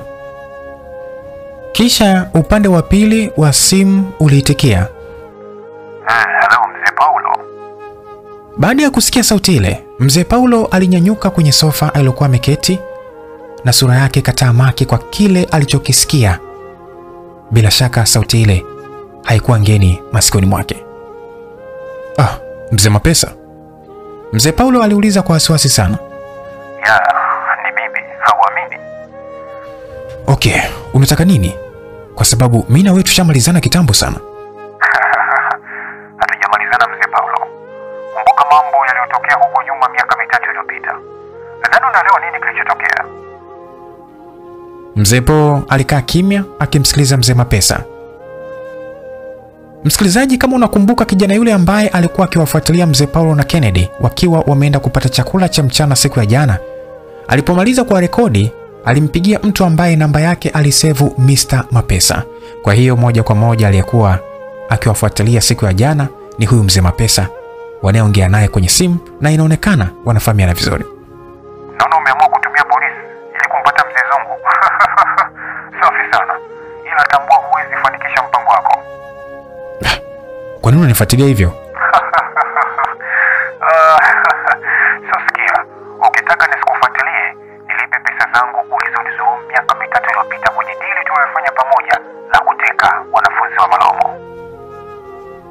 Mzee Paulo alikuwa anazunguka huko na kule mpaka Kennedy akawa anashangaa ni nani anayeongea naye kwenye simu, maana Kennedy hakuwa anasikia kinachoongelewa upande wa pili. Laite kama angesikia, angeliunganisha matukio, kwa sababu siku ya jana Ana alimueleza kuhusu Omari alivyokimbia kwa kutafutwa na polisi, kosa ambalo inasemekana alihusika kwenye utekaji wa watoto 19 walipokuwa akisoma shule ya msingi Malomo. Nafurahi kuona ukiwa na kijana anayekufanyia kazi siku hizi. Sijui umemwahidi nini? Mzee Mapesa aliendelea kuongea kwa vitisho. Nitakupa location, uje na pesa zangu, na kuna zawadi nimekutumia WhatsApp. Simu ilikatwa kwa haraka. Mzee Paulo aliwasha data kwenye simu yake na kuingia upande wa WhatsApp ili aone ni kitu gani alichotumiwa na mzee Mapesa. Macho yalimtoka kwa kile alichokiona kwenye simu yake. Akamtizama Kennedy na kumwambia, kwa mara ya kwanza naona mpango wangu unafeli. Kwa nini mkuu? Kennedy aliuliza ili afahamu ni kitu gani kinaendelea, kwa sababu alikuwa haelewi mpaka sasa. Chukua simu na utazame video. Kennedy alichukua simu ya mzee Paulo na kuanza kuitazama video ambayo hata yeye ilimwacha mdomo wazi. Hakuwa naamini kwa kile alichokiona. Alitizama mara mbili. Alihisi ni kama ndoto. Simulizi inaitwa Bora nje kuliko ndani. Mtunzi wa simulizi hii si mwingine, anaitwa Joda wa Kisana. Ninayekusimulia simulizi hii ni mimi rafiki yako kwa muda wote, Lucas Lumbas, kutoka hapa Simulizi Mix. Unaweza kanipata kwa WhatsApp namba 0710 20 81 45. Sasa video ile ilikuwa ikimonyesha Kennedy alivyobeba mwili wa Teddy na kwenda kufukia kwenye msitu mmoja ulioko nje ya mji. Alionekana Kennedy akiweka mwili wa Teddy kwenye mfuko mweusi mida ya saa 9 usiku, kisha aliubeba mfuko ule uliobeba mwili wa Teddy na kwenda kuweka nyuma ya buti la gari aina ya taxi, na gari hilo lilikuwa ni la dereva taxi mmoja ambaye alimlipa pesa kiasi cha shilingi 100,000 na kulikodi gari lake. Video ilionyesha tukio zima mwanzo mwisho. Kennedy alikuwa haamini anachokiona kwa sababu aliamini hakuna mtu aliyekuwa anamfuatilia, na alichukua maamuzi yale baada ya mzee Paulo kutokupatikana kwenye simu. Huenda wangelishauriana haya yote asingelitokea. Alipomaliza kuitazama video ile, alijiona ni mwenye makosa sana kwa sababu ni juzi tu ameanza kufanya kazi pamoja, halafu leo hii amemuingiza mzee Paulo kwenye matatizo na kumfanya mzee huyu aingie kwenye mtego wa mzee Mapesa. Mzee, naomba unisamehe kwa hiki nilichokifanya. Hapana Kennedy, wala usijali. Hapa hata mimi nimefanya kazi zangu bila kuwa makini. Kwa nini bosi? Kuna video ya pili ipo hapo chini, hujaitazama? Kumbe kulikuwa kuna video mbili ambazo zilitumwa na mzee Mapesa. Moja ilikuwa ikimwonyesha Kennedy alivyoenda kuuzika mwili wa Teddy. Huyu Teddy naamini mnamkumbuka vizuri sana, ni wa kwenye ile guest. Na video ya pili ilikuwa ni chini kidogo. Kennedy akaifungua na kuanza kuitazama. Sasa ile video ya pili bwana, ilikuwa ikilionyesha gari la mzee Paulo likiwa karibu kabisa na nyumba ya mzee Zungu, na ndani ya gari lake alishuka binti mmoja ambaye alilisogelea geti la mzee Zungu na kugonga mlango ambao ulifunguliwa na Kennedy. Binti yule aliongea na Kennedy getini. Muda ule anaongea na Kennedy, kulikuwa na vijana wawili walioonekana wakiruka ukuta wa nyumba ya mzee Zungu na kuingia ndani. Sasa Kennedy alitazama video ile kwa makini. Leo anapata jibu la swali alilokuwa akijiuliza: muuaji aliyemuua mzee Zungu alipitia wapi? Kumbe siku ile mzee Zungu anakutwa akiwa amejiua. Mpango ulisukwa mapema sana. Binti yule alienda kumzuga Kennedy kama amepotea mtaa. Kumbe muda huo huo kulikuwa kuna vijana ambao wairuka ukuta na kuingia ndani, na baada ya mzee Zungu kurudi akiwa na mawazo, ndipo walipomuua. Moja kwa moja mzee Zungu hakujiua yeye. Kennedy alipomaliza kuitazama video ile, alimrudishia mzee Paulo simu yake. Umeona tukio hilo? Ndio nimeona. Ya, hivyo ndivyo kifo cha mzee Zungu kilikuwa. Huyo binti aliyekuja hapo nilikuwa nimemtuma mimi ili akuzuge, ili vijana wangu waingie kwenye nyumba ya mzee Zungu. Leo hii Kennedy ameufahamu ukweli na amemfahamu waji wa kweli wa mzee Zungu. Kwa kuwa sasa Kennedy ameua tamaa za mali. Hakuona tatizo. Aliona kwamba hakuna shida kabisa. Yeye aliwaza kupata pesa alizokuwa akizimiliki mzee Zungu. Huyu ni nani aliyekutumia video hizi? Maana inaonekana ameanza kukufuatilia toka mwanzo. Huyu anaitwa mzee Mapesa. Tuliwahi kufanya kazi pamoja miaka 3 iliyopita. Tulikuwa tunashirikiana mimi, yeye na marehemu mzee Zungu. Sasa kuna mambo yalitokea kati yetu tukatengana. Na baada ya kutengana tulibaki mimi na mzee Zungu. Ndipo tukaongeza wale wazee wawili uliowaona juzi kule kiwandani. Lengo lilikuwa ni kutanua mipaka yetu. Mzee Zungu alimweleza vizuri kabisa Kennedy ambaye hakuwa anafahamu mambo mengi. Leo hii amepata walau mwanga kuhusu vita inayoendelea kati ya mzee Paulo na mzee Mapesa.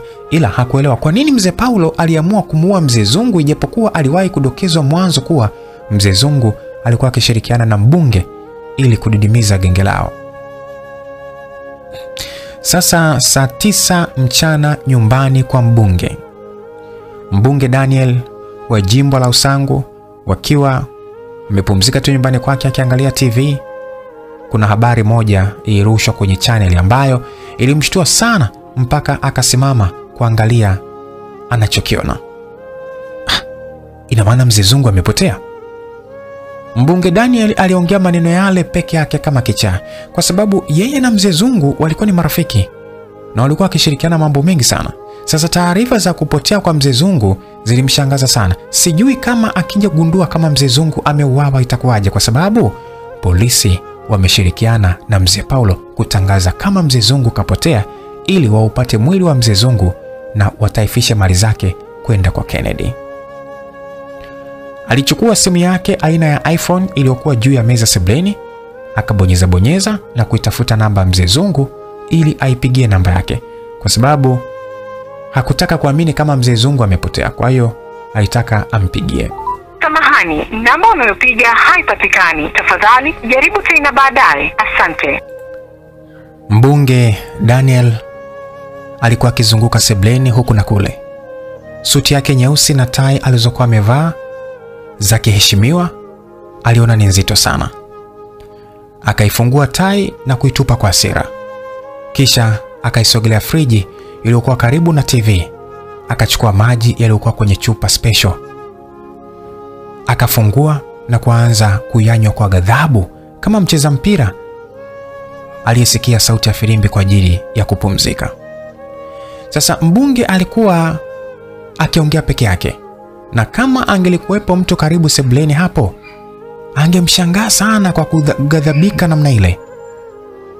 Sasa kilicholinda heshima yake siku hii ya leo, alikuwa peke yake ndani. Hivyo kila alichokuwa nakifanya kilikuwa ni juu yake. Au ndio maana mzee Zungu jana sikumuona guesti? Sasa atakuwa ameenda wapi?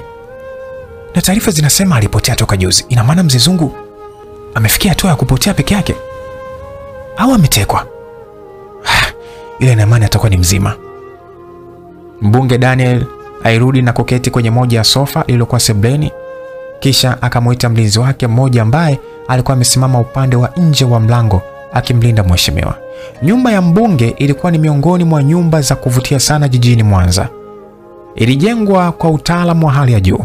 Ukiingia ndani ya geti utakutana na maua mazuri ya kuvutia. Mke wa mbunge Daniel alikuwa akiyapenda sana maua hayo, ndio maana kulikuwa na maua ya kutosha na mazuri nyumbani hapo. Inaonekana mke wa mbunge Daniel alikuwa na mkono mzuri wa kuotesha maua. Yanduje! Yanduje! Ilikuwa ni sauti ya mbunge Daniel akimuita mlinzi wake. Nambus, pita ndani. Mlinzi anayefahamika kama Yandunje alikuwa amevalia nguo za ulinzi nyeusi na mwili wake ulijezea vizuri kwa mazoezi. Yandunje amekuwa akimlinda mbunge Daniel kwa muda wa miaka 2 sasa. Nambus. Yandunje aliitikia wito wa mbunge Daniel ambaye alikuwa amejinamia sebuleni akiwaza. Karibu keti hapo. Mbunge Daniel alimkaribisha Yandunje kwenye moja ya kiti kilichokuwa mkabala na alipokuwa ameketi yeye. Kuna taarifa nimeziona kwenye media zimenichanganya sana. Taarifa gani bosi? Mzee Zungu amepotea toka juzi. Amepotea? Ndiyo Yandunje. Au bosi, ndio maana mzee Zungu siku ya jana hakuwepo guesti kama kawaida yenu kukutana? Sawa daktari. Na mimi nahisi hivyo. Lakini nashangaa kupotea kwake. Tena kapotea siku ambayo alimpoteza mke na mtoto wake. Kauli ile ilimshangaza kijana Yandunje ambaye hakuelewa vizuri. Ikabidi aulize. Samani bosi, ina maana mzee Zungu alishawahi kuwa na familia? Ndiyo, alikuwa na mke na mtoto mmoja wa kike. Sasa ilikuwaje akawa anaishi peke yake pale nyumbani? Yandunje alimuuliza mbunge Daniel swali ambalo Kennedy aliwahi kumuuliza mzee Zungu lakini hakujibiwa. Mzee Zungu alimwambia ipo siku ataufahamu kweli. Leo hii siri iliyojificha inafichuliwa na mbunge wa Usangu kwenda kwa kijana wake wa kazi aliyemwamini sana anayefahamika kama Yandunje. Sasa msikilizaji, turudi nyuma kidogo miaka 17 iliyopita. Asubuhi ya siku moja miaka 17 iliyopita, kwenye nyumba moja ya kitajiri, alionekana mzee Zungu akiagana na mke wake aliyekuwa na binti wa kike mwenye umri wa miaka 7 ambao walikuwa wamevalia vizuri kama wakielekea kwenye sherehe. Mume wangu, ubaki salama. Sisi ndo tunaenda kufanya manunuzi ya mtoto kwa ajili ya shule. Si unakumbuka Jumatatu wanafunga shule? Yalikuwa ni maneno ya mke wa mzee Zungu aliyekuwa akifahamika kama Esther. Wawili hawa walipendana sana. Ukiwaona unaweza dhani mapenzi yao yameanza juzi tu, kumbe walikuwa na miaka 9 kwenye ndoa. Sawa mke wangu, funguo za gari sio umechukua? No, nimechukua hizi hapa. Cha usiku iko wapi? Mzee Zungu alimuuliza mke wake. Bila shaka alikuwa akimuulizia mtoto wake anayefahamika kama Cha usiku. Cha usiku katangulia ndani ya gari. Si unajua tena anavyopenda safari huyo. Walikumbatiana kisha Esther akaelekea ndani ya gari na kuondoka wakiwa yeye na mtoto wake anayefahamika kama Cha usiku, na kumwacha mzee Zungu akirudi ndani kwenda kupumzika kwa sababu ilikuwa ni asubuhi sana, yapata saa 1:30 asubuhi. Ilipofika mida ya saa 6 mchana, mzee Zungu alionekana akiwa ameketi nje ya nyumba yake akipunga upepo. Kipindi hicho mzee Zungu alikuwa amewiwa kujiingiza kwenye siasa. Alitamani sana siku moja aliongoze jimbo mojawapo jijini Mwanza kama mbunge. Simu yake ilianza kuita. Akaweka gazeti chini alilokuwa akilisoma linalohusu siasa, kwa sababu mwaka ujao kampeni za uchaguzi zilikuwa zinaenda kutimua mbio. Alikuta namba ngeni ikimpigia. Akaipokea ili kusikia ni nani anayempigia. Hello, unaongea na mkuu wa kituo cha polisi cha kati jijini Mwanza. Bila shaka naongea na mzee Zungu? Ndiyo, ni mimi.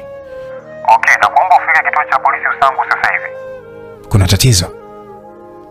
Mzee Zungu aliuliza, lakini polisi yule aliendelea kumsisitiza mzee Zungu afike kituo cha polisi kwa ajili ya maongezi wala sijari. Sawa, nitakuwa hapo dakika chache zijazo. Mzee Zungu aliitikia wito kutoka kituo cha polisi. Yeye aliona huenda kuna jambo limetokea kwenye kampuni yake inayofahamika kama Zungu Express, kampuni ya usafirishaji. Kwa hiyo aliona ni heri aondoke na kuelekea kituo cha polisi alichoelekezwa na afisa. Sauti rudi kwa Kennedy. Sasa alichukua gari iliyokuwa kwenye maegesho ya magari ndani ya nyumba yake kisha akaondoka. Yeye hakutaka kuongozana na dereva wake. Njia aliyoona ni bora kwake ni kuchagua aende peke yake. Safari ilianza mpaka alipofika kituo cha polisi. Alikaribishwa ndani na mkuu wa kituo kile kwa ajili ya mazungumzo. Wakaingia kwenye ofisi ya mkuu wa kituo kisha wakaketi kwa ajili ya mazungumzo wakiwa peke yao wawili tu. Karibu sana mzee Zungu. Asante sana. Kuna jambo ambalo limetokea sasa, nimeona nipigie ili nikueleze kilichotokea. Kwa hiyo naomba tu usikivu wako. Kitu gani hicho? Kwanza naomba ushushe pressure mzee wangu. Aliongea mkuu yule wa kituo cha polisi ambaye sura yake ilionekana wazi kabisa kuwa imebeba jambo zito juu ya mzee Zungu. Niambie wala usijari. Polisi alivuta pumzi kisha akasema, mkeo amekutwa akiwa ameuawa ndani ya gari maeneo ya... Unasema nini? Mzee Zungu alishtuka sana. Taarifa zile hakutaka kuziamini hata kidogo. Alihisi kama yupo ndotoni. Afisa, tafadhali sana, usiombe familia yangu mikosi namna hiyo. Yaani mke wangu kaondoka asubuhi kaniaga anaelekea kufanya manunuzi ya mtoto kwa ajili ya shule, alafu unaniambia kwamba ameuawa? Ya, ni kweli mheshimiwa. Na hicho ndicho nimekuitia hapa ili uwe kwenye usalama, kwa sababu mpaka sasa ifahamiki ni nani kamuua mke wako. Mzee Zungu hakutaka kuamini chochote kile mpaka pale alipoonyeshwa picha za gari lake na mke wake akiwa ndani ya gari huku ameuawa kwa kupigwa risasi. Machozi yalimtiririka mzee Zungu. Alilia sana na polisi akachukua jukumu la kumnyamazisha mzee Zungu. Samahani mzee Zungu, kuna kitu ulikisema kwamba alikuwa anaenda kufanya manunuzi kwa ajili ya mtoto. Mzee Zungu alimtizama polisi ule huku machozi yaliyochanganyikana na kamasi vyote vilimtiririka kama mtoto mdogo. Alimpenda sana mke wake, lakini alisahau kama ndani ya gari kulikuwemo na mtoto wake anayefahamika kama Cha usiku mwenye umri wa miaka 7. Ndio, waliondoka na mtoto kwenye shopping. Mbona unielewi afande? Mzee Zungu aliongea kwa hasira. Aliona kama polisi huyo anampotezea muda kwenda kumwona mke wake ambaye ameuawa na mwili wake umepelekwa hospitali kwa ajili ya uchunguzi wa kidaktari. Mtoto? Polisi alionekana kushangaa. Ndio. Sijui cha usiku wangu atakuwa kwenye hali gani. Maumivu sana. Mwanangu, mke wangu. Cha usiku ndio nani mheshimiwa? Samahani sana. Cha usiku ni mtoto wangu. Cha usiku walikuwa wote ndani ya gari. Mzee, unajua tumemkuta mke wako tu ndani ya gari, wala hakukuwa na mtoto. Kauli ile ilizidi kumchanganya zaidi Mzee Zungu. Hakika siku hii ya leo ilikuwa ni mbaya sana kwa Mzee Zungu. Unataka kuniambia cha usiku wangu hayupo? Mzee Zungu alionekana kama kichaa kwa alivyokuwa akilia. Msikilizaji, ukimwona Mzee Zungu huwezi amini kama ndiye mmiliki wa kampuni za usafirishaji jijini Mwanza zinazofahamika kama Zungu Express. Aliomba wampeleke eneo la tukio ili akalione gari ambalo mke wake alikuwa amepanda akiwa na mtoto wake, lakini polisi walikataa kwa sababu Mzee Zungu hakuwa sawa. Alionekana kuchanganyikiwa. Vile vile hawakutaka aende eneo la tukio kwa sababu ya kiusalama. Waliogopa huenda muuaji wa mke wa Mzee Zungu atakuwa eneo la tukio pia. Baada ya wiki moja kupita, Mzee Zungu alifanya mazishi ya mke wake, na toka siku hiyo aliweka ahadi ya kutokuoa tena mwanamke mwingine kwa sababu alimpenda sana mke wake. Lakini pia mtoto wake aliyefahamika kama Cha Usiku hakuonekana alipoelekea. Polisi walifanya uchunguzi wao huku na kule ili kumpata mtoto yule, lakini waligonga miamba. Kwa hiyo Mzee Zungu akawa amempoteza mtoto wake kipenzi kwenye mazingira kutatanisha, na alikuwa na mtoto mmoja tu kati yake yeye na Esther. Moja kwa moja Mzee Zungu alihisi huenda hizi ni njama ambazo zimefanywa na baadhi ya watu wa chama pinzani ili asigombee ubunge mwaka ujao. Kwa hiyo alijiondoa kwenye mbio za kuwania jimbo la Usangu, na nafasi yake alichukua rafiki yake Daniel ambaye ndiye mbunge mpaka sasa. Msikilizaji, kumbuka unasikiliza simulizi inayoitwa Bora Nje Kuliko Ndani. Nadhani mpaka hivi sasa unafikiria, je, Cha Usiku mtoto wa Mzee Zungu nani alimchukua na kwa sasa yuko wapi? Tuendelee kupata burudani na elimu zaidi kutokana na simulizi hii. Mtunzi wa simulizi hii anaitwa Joda wa Kisana. Ninayekusimulia simulizi hii ni mimi rafiki yako kwa muda wote, Lucas Lumbas, kutoka hapa Simulizi Mix. Namba yangu ya WhatsApp ni 0710 20 81 45. Sasa mpaka hapo msikilizaji, nadhani utakuwa umeshapata historia kidogo ya miaka 17 iliyopita kuhusu Mzee Zungu. Sasa mida ya saa 4 usiku kwenye moja ya hoteli iliyoko nje kidogo mwa jiji la Mwanza, alionekana mzee mmoja aliyejaa mvi kichwani akiwa pamoja na kijana mmoja, wote wakiwa wamezunguka meza ambayo ilikuwa na kompyuta mpakato, yani ilikuwa iko juu ya meza huku ikiwa imefungwa. Kijana huyu ukimtizama kwa makini ni yule ambaye siku moja nyuma alikuwa akiwafuatilia Mzee Paulo na Kennedy, ambao walionekana wakipata chakula cha mchana kabla ya kwenda nyumbani kwa ajili ya kusherehekea kumbukizi ya siku ya kuzaliwa kwa Irene. Sasa hoteli hii ilionekana kuwa na utulivu wa hali ya juu, japokuwa kulikuwa na watu wengine wakipata chakula na kuondoka. Na watu wote walifika eneo hili walikuwa wanaonekana ni wenye hadhi, wanamiliki pesa nzuri ya kuendesha maisha yao. Sasa mzee yule alitizama saa yake iliyokuwa mkono wa kushoto na kumuuliza kijana wake, "Una uhakika kila kitu kipo sawa?" "Ndio, kipo sawa kiongozi." "Ulinzi umeweka vizuri, maana Mzee Paulo anaweza jaribu kutugeuka, na mfahamu vyema kabisa." "Kila kitu kipo sawa kiongozi, wala hakuna makosa yatakayofanyika." Mzee yule aliingiza mkono kwenye moja ya mfuko wa koti lake alilokuwa amelivaa na kutoa simu yake, na baada ya kuitoa akaingia upande wa kutafuta namba. Alishusha macho mpaka alipoipata namba aliyoisevu Mzee Paulo, kisha akaipigia, na baada ya muda mfupi simu ilipokelewa. "Halo Mzee Paulo." "Na Mzee Mapesa." Kumbe mzee huyu ndiye Mzee Mapesa, mzee anayesumbua kichwa cha Mzee Paulo, mzee ambaye ameingilia mipango ya Mzee Paulo ambayo alipanga. "Muda ndo huu Usipotokea na mzigo niliokuambia, basi kila kona ya dunia taarifa za biashara zako chafu zitasambaa. Usifanye hivyo mzee mwenzangu. Nipo njiani kuja huko. Dakika 16 zijazo nitakuwa hapo. Okay. Leo naenda kupiga ndege wawili kwa mpigo. Una maana gani kiongozi? Kwa sababu leo heshima yangu inarudi na nitapata pesa za kutosha kutoka kwa mzee Paulo ambazo alinidhulumu miaka 3 iliyopita. Hivi kiongozi, wale watoto wa shule ambao tuliwateka walienda wapi? Wale watoto ndio chanzo chetu sisi kuvurugana na mzee Paulo. Lakini usijali. Wacha tulimalize hili, nitakueleza vizuri kijana wangu.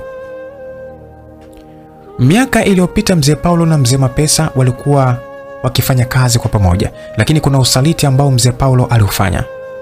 Saa 4 na dakika 30 usiku, gari la mzee Paulo lilionekana likiingia ndani ya geti la hoteli ambayo mzee Mapesa na kijana wake walikuwa ndani wakimsubiri yeye afike. Gari lake jeusi aina ya Harrier lilielekea kwenye maegesho ya gari iliyopo hotelini hapo. Haukupita muda mrefu mzee Paulo alishuka ndani ya gari akiwa ameongozana na Kennedy. Walimwacha dereva akiwa ndani ya gari ili endapo mambo yakiharibika iwe vyepesi kuondoka eneo hili. Kennedy mkono wake wa kushoto ilikuwa ni umebeba briefcase nyeusi. Yaani briefcase ni begi dogo linalotumika kuwekea pesa, laptop na kadhalika. Kennedy, inatakiwa tuwe makini sana. Sawa boss. Okay. Basi twende tuingie ndani ili leo hii tulimalize jambo hili linalotusumbua kila siku. Walianza kutembea uelekeo wa mlango wa hoteli hii. Waliingia na kukaribishwa na mhudumu. Karibuni. Asante. Kuna meza ile pale mbele mnaweza kuitumia. Usijali binti yangu. Kuna mtu tumekuja kuonana naye hapa. Yule pale kuna ameketi tu na kijana aliyevaa koti jeusi. Basi sawa, mnakaribishwa. Walianza kuisogelea meza ambayo alikuwa ameketi mzee Mapesa na kijana wake. Watu waliokuwa ndani ya hoteli hii walikuwa ni wengi wakipata chakula na kila mmoja alikuwa bize na mambo yake, wala hakuna ambaye alikuwa akimfuatilia mwenzake. Mzee Paulo, karibu sana uketi. Mzee Mapesa alimkaribisha mzee Paulo baada ya kumwona akiwa amewasogea karibu kabisa na meza waliokuwa wamekaa. Asante sana. Mzee Paulo alisogeza kiti kimoja na kuketi. Kisha Kennedy naye akafanya vile vile. Za siku nyingi mzee Mapesa. Nzuri sana. Ungechelewa kidogo wala usingenikuta hapa. Okay, tulimaliza hili jambo. Tulimalizaje mbele ya vijana? Mzee Mapesa hakutaka mambo yao wayajadili mbele ya wafanyakazi wao ambao ni Kennedy na yule kijana aliyekuwa ameketi na mzee Mapesa kabla mzee Paul hajafika hotelini hapo.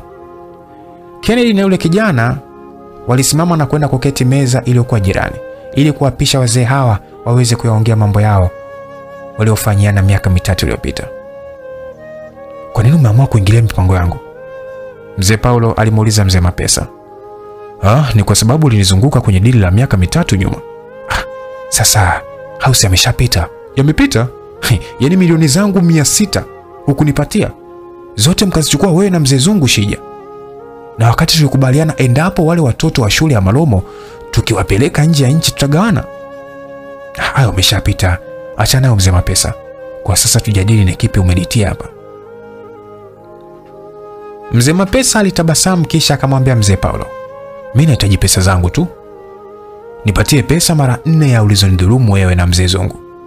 Ukinipatia wala mimi sitokusumbua tena na kuingilia mipango yako. Kuhusu pesa kuna tatizo. Ila naomba mwili wa mzee Zungu unipatie, maana na kazi nao. Hilo ni jambo dogo sana kwangu. Weka pesa na mimi nitakupatia.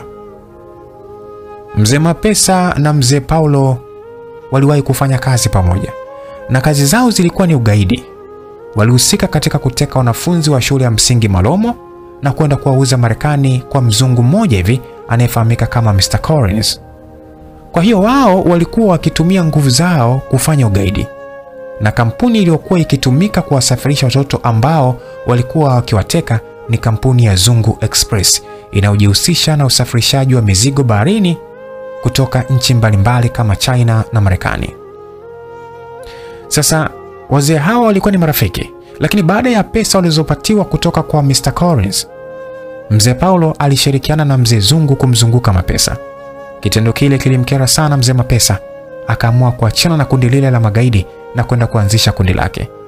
Akaanza kumfuatilia mzee Paulo kila hatua aliyokuwa akipiga, kuanzia kifo cha mzee Zungu mpaka kifo cha yule mhudumu wa gesti anayefahamika kama Teddy. Sasa upande wa pili kwa Kennedy na yule kijana wa mzee Mapesa walikuwa wameketi kwenye meza iliyoko pembeni na mabosi zao. Walikuwa wakiwatazama kama endapo kukitokea na cha kutokea kila mmoja aweze kumsaidia mkubwa wake. Kennedy mawazo yake alikuwa mbali sana. Alikuwa akiwaza utajiri endapo tu wazee hawa wakimalizana tofauti zao na mwili wa mzee Zungu ukapatikana, wao wataweza kufoji taarifa ili mali zote ziende kwa Kennedy.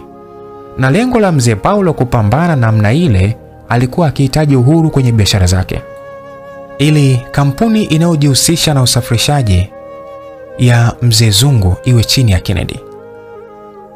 Kennedy akiwa kwenye dimbwi la mawazo, kuna ujumbe uliingia kwenye simu yake. Akaifungua simu na kukuta ujumbe uliotumwa kutoka kwa Irene, binti wa pekee wa mzee Paulo. "Mambo vipi Kenny?" Alitabasamu kisha akamjibu. "Poa mrembo, mzima?" "Mimi mzima Kenny, upo wapi sasa hivi?" Kuna sehemu nimeenda na babako." "Sawa, lakini Kennedy, naomba uwe makini sana na baba." Ujumbe ule ulimshangaza sana Kennedy. Kwa nini mtoto wa mzee Paulo amemwandikia vile? Je, ana maana gani? Aliusoma mara mbili lakini hakuelewa alichomaanisha binti yule. Akaona amuulize, "Una maana gani Irene?" "Never mind Kennedy."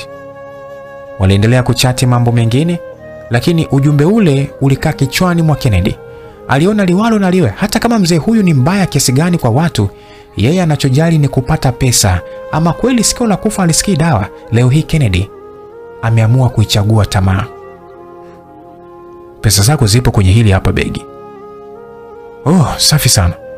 Mimi sitokufuatilia tena. Ijapokuwa mpaka sasa sielewi ni sababu gani imepelekea umuue mzee Zungu ambaye alikuwa ni rafiki yako." Bwana hayo hayakuhusu Paulo. Kikubwa pesa nimekupatia na kila mmoja afanye mambo yake." "Sawa, hilo punguza tamaa bwana. Kwa sababu umetamani kumiliki genge zima peke yako. Okay, mwili wa mzee Zungu nitauacha sehemu na polisi watafanikiwa kuupata. Ila na imani mbunge wa Usangu hatakuacha salama siku akifahamu umemuua Zungu."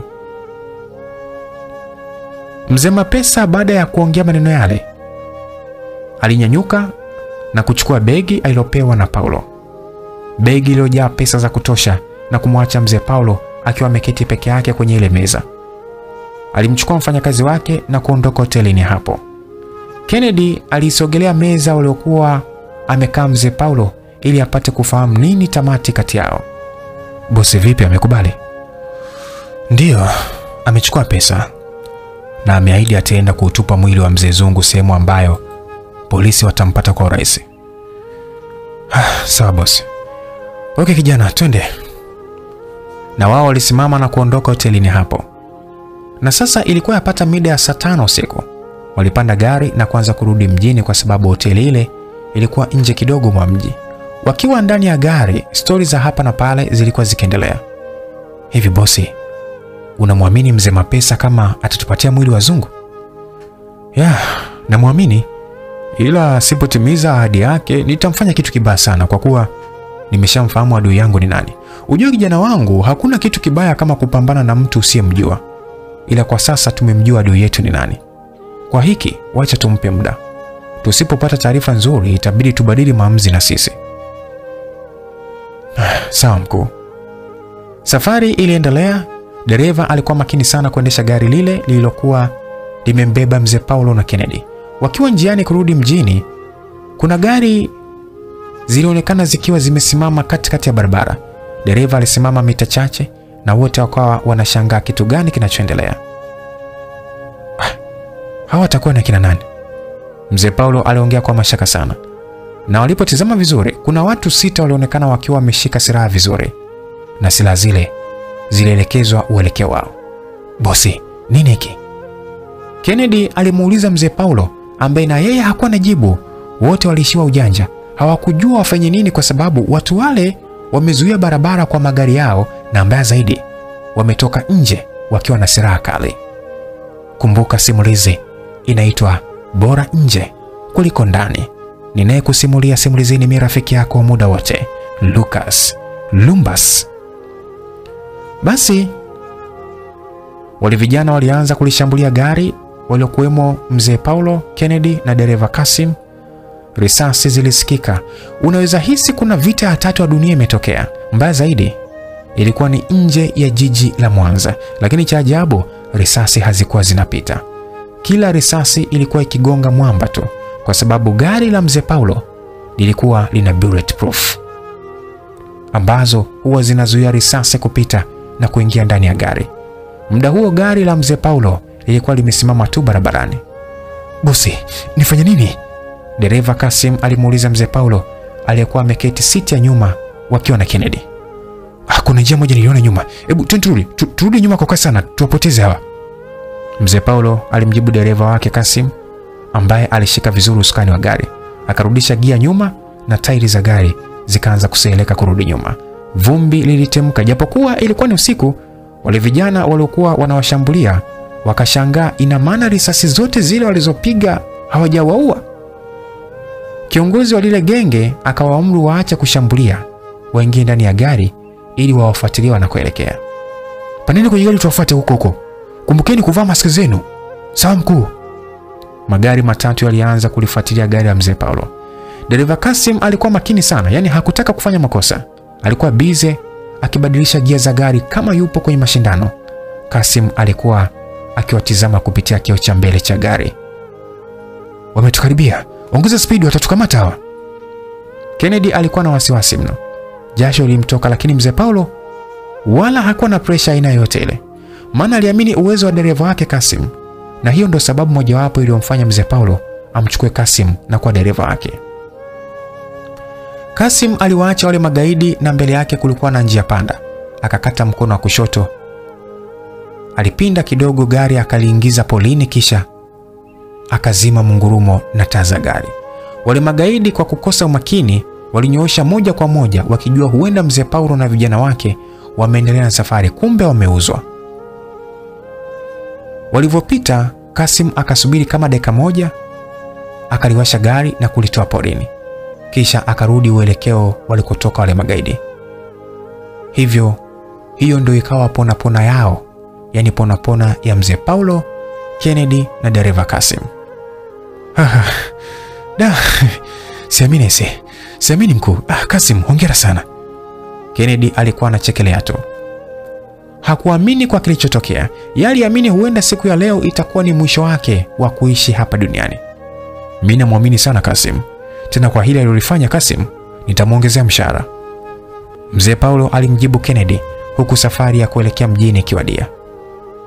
"Au mzee Mapesa kaamua kutusaliti?" Kennedy alimuuliza mzee Paulo, ambaye alifikiria kidogo kisha akamjibu, "Sina uhakika kama ndiye yeye au la. Wacha nimpigie, kama atakuwa ni mzee Mapesa alitaka kutua basi nitafahamu." Mzee Paulo alichukua simu yake ili ampigie Mr. Mapesa, lakini alisita kidogo. Kuna wazo likamuijia kichwani. "Bosi vipi?" Kennedy alimuuliza. "Wacha tulie kwanza. Kama ni yeye, basi mwili wa zungu hatutoupata kama tulivyokubaliana hotelini. Ila kama sio yeye, basi atafanya kama tulivyokubaliana." "Na vipi akiwa ni yeye ameamua tu kutuzunguka na kututumia wauaji?" "Nitamsambaza. Hakuna namna nyingine."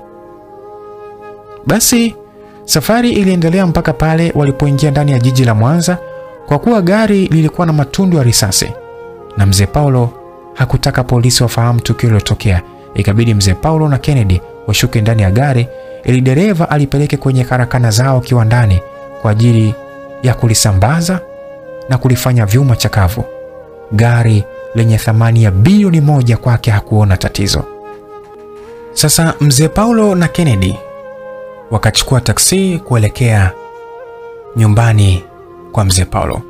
Kwa kuwa sasa ilikuwa ni usiku sana na Kennedy aliogopa kutokana na tukio uvamizi tokea, ikabidi alale kwa mzee Paulo. "Kennedy, chumba chako ni kile pale. Nenda kapumzike, tutaongea kesho maana sasa hivi ni saa 7 usiku." "Sawa mkuu." Yalikuwa ni maongezi ya mzee Paulo na kijana Kennedy baada ya kuingia ndani ya nyumba ya mzee Paulo. Mzee huyu alimwelekeza chumba ambacho Kennedy atakitumia usiku wa leo kupumzika. Kennedy alisogea na kufungua mlango kisha akaingia ndani. La haula, chumba kilikuwa kizuri.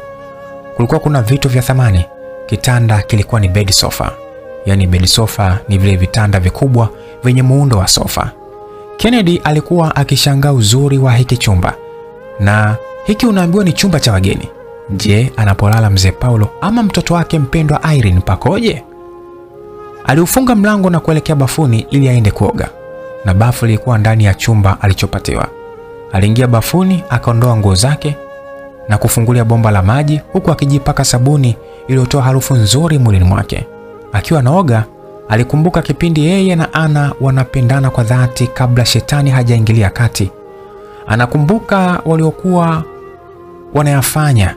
Alikumbuka walivyokuwa wanacheza na kuogeshana pamoja bafuni kama watoto. Lakini hiyo furaha leo hii haipo. Leo hii mwanamke aliyempenda amepatiwa ujauzito na rafiki yake aitwaye Omari. Dakika 10 zilimtosha Kennedy kuoga. Alijifuta vizuri na taulo safi lilokuwa bafuni, na taulo hili halikuwa limetumika kwa sababu nyumbani kwa mzee Paulo kulikuwa na utamaduni kama mgeni akitumia chumba hiki, wafanyakazi walikuwa wakibadilisha taulo pamoja na mashuka ili kuweka chumba katika hali ya usalama na kuzuia mlipuko wa magonjwa. Alitoka bafuni huku akipuliza mluzi. Alielekea dressing table, yani meza ya vipodozi, mafuta na kadhalika. Akajiangalia kwenye kioo na kuupaka mwili wake mafuta ili aende kulala. Akiwa anamalizia kujipaka mafuta, mara mlango wa chumba alichokuwemo ulianza kugongwa kwa mlio wa chini. Bila shaka mtu aliyoko nje ya chumba alikuwa akigonga mlango na hakutaka sauti ile isikike. Kennedy aliwaza, je, ni nani huyu usiku wote huo? Akahisi huenda mzee Paulo amerudi tena. Akausogelea mlango na kufungua. Toba! Macho ya Kennedy hakuamini alichokiona. Alikuwa ni Irene, binti kipenzi wa mzee Paulo. Irene alikuwa amevalia nguo za kulalia zenye rangi ya pinki. Kennedy akiwa amepigwa na butwaa, binti yule aliingia moja kwa moja chumbani kwa Kennedy na kwenda kuketi kitandani. Kennedy aliufunga mlango na kumfuata Irene. Alianza kumfokia Irene. Kwa nini umeamua kuja kwangu usiku wakati mazingira hapa sio rafiki? Hivi unamjua kabisa baba yako? Bwana, liwalo naliwe Kennedy. Mimi siwezi kuvumilia kulala peke yangu ndani na wewe upo. Kwanza umejuaje kama nipo nyumbani kwenu? Maana tumefika usiku na mzee. Alafu isitoshe, hakukuwa na mtu sebleni zaidi ya walinzi tuliwakuta nje wakilinda. Irene akatabasamu kidogo kisha akalijibu swali la Kennedy. Nilikuwa nacheza game, mimi sikuwa nimelala. Ule muda mnaingia getini na baba niliwaona kwa sababu chumba changu dirisha lake linatazamana na geti. Kennedy hakuwa na neno. Ikambidi atulie tu, na yeye alikuwa akimpenda Irene, kwa hiyo aliona hii ni bahati ya mtende imemwangukia. Aliketi pembeni ya Irene, ijapokuwa alikuwa anawaza itakuwaje endapo mzee Paulo akigundua kama anatoka kimapenzi na mtoto wake kipenzi Irene. Naomba baadaye urudi chumbani kwako Irene. Sawa Kenny mzuri. Mimi nitarudi saa 12 asubuhi kabla hata ya baba hajaamka. Kwa hiyo usiogope kabisa. Ila usiku wa leo naomba nilale pembeni yako. Sauti ya Irene ilikuwa ni sauti ya kumtoa nyoka pangoni. Kennedy aliona sio mbaya akimruhusu binti huyo kwa kile alichokitaka. Irene aliushika mkono wa Kennedy. Wakati zamana, Kennedy bila kutarajia mdomo wake aliusogeza karibu na mdomo wa Irene. Wakaziruhusu lipsi zao kugusana. Ndimi zao zikaanza kushambuliana. Wakabadilishana mate kwa furaha ya hali ya juu. Mikono ya Kennedy haikuacha kupapasa mwili wa Irene. Alimpapasa kiunoni mpaka kifuani alipokutana na viungo viwili laini vilivyotuna kwa mbele. Akamlaza vizuri Irene kitandani kwa ajili ya kufurahia tendo pamoja kwa sababu Irene alilegea. Sauti za mahaba zilikuwa zikisikika kwenye hiki chumba. Sema tu, juu kulikuwa kuna gypsum. Kwa hiyo sauti haikuwa inatoka nje ya chumba. Ilikuwa ni saa 7 na sasa yapata saa 8 usiku. Kila mmoja alikuwa amechoka kwa shughuli nzito iliyotokea. Wakiwa wamejifunika shuka moja huku mili yao ikiwa imekumbatiana. Irene kwa sauti ya aibu alimuita Kennedy. Kennedy? Naam Irene. Nashukuru kwa penzi lako. Nashukuru pia Irene. Nakupenda sana Kennedy. Tafadhali usiniache. Nakupenda pia Irene.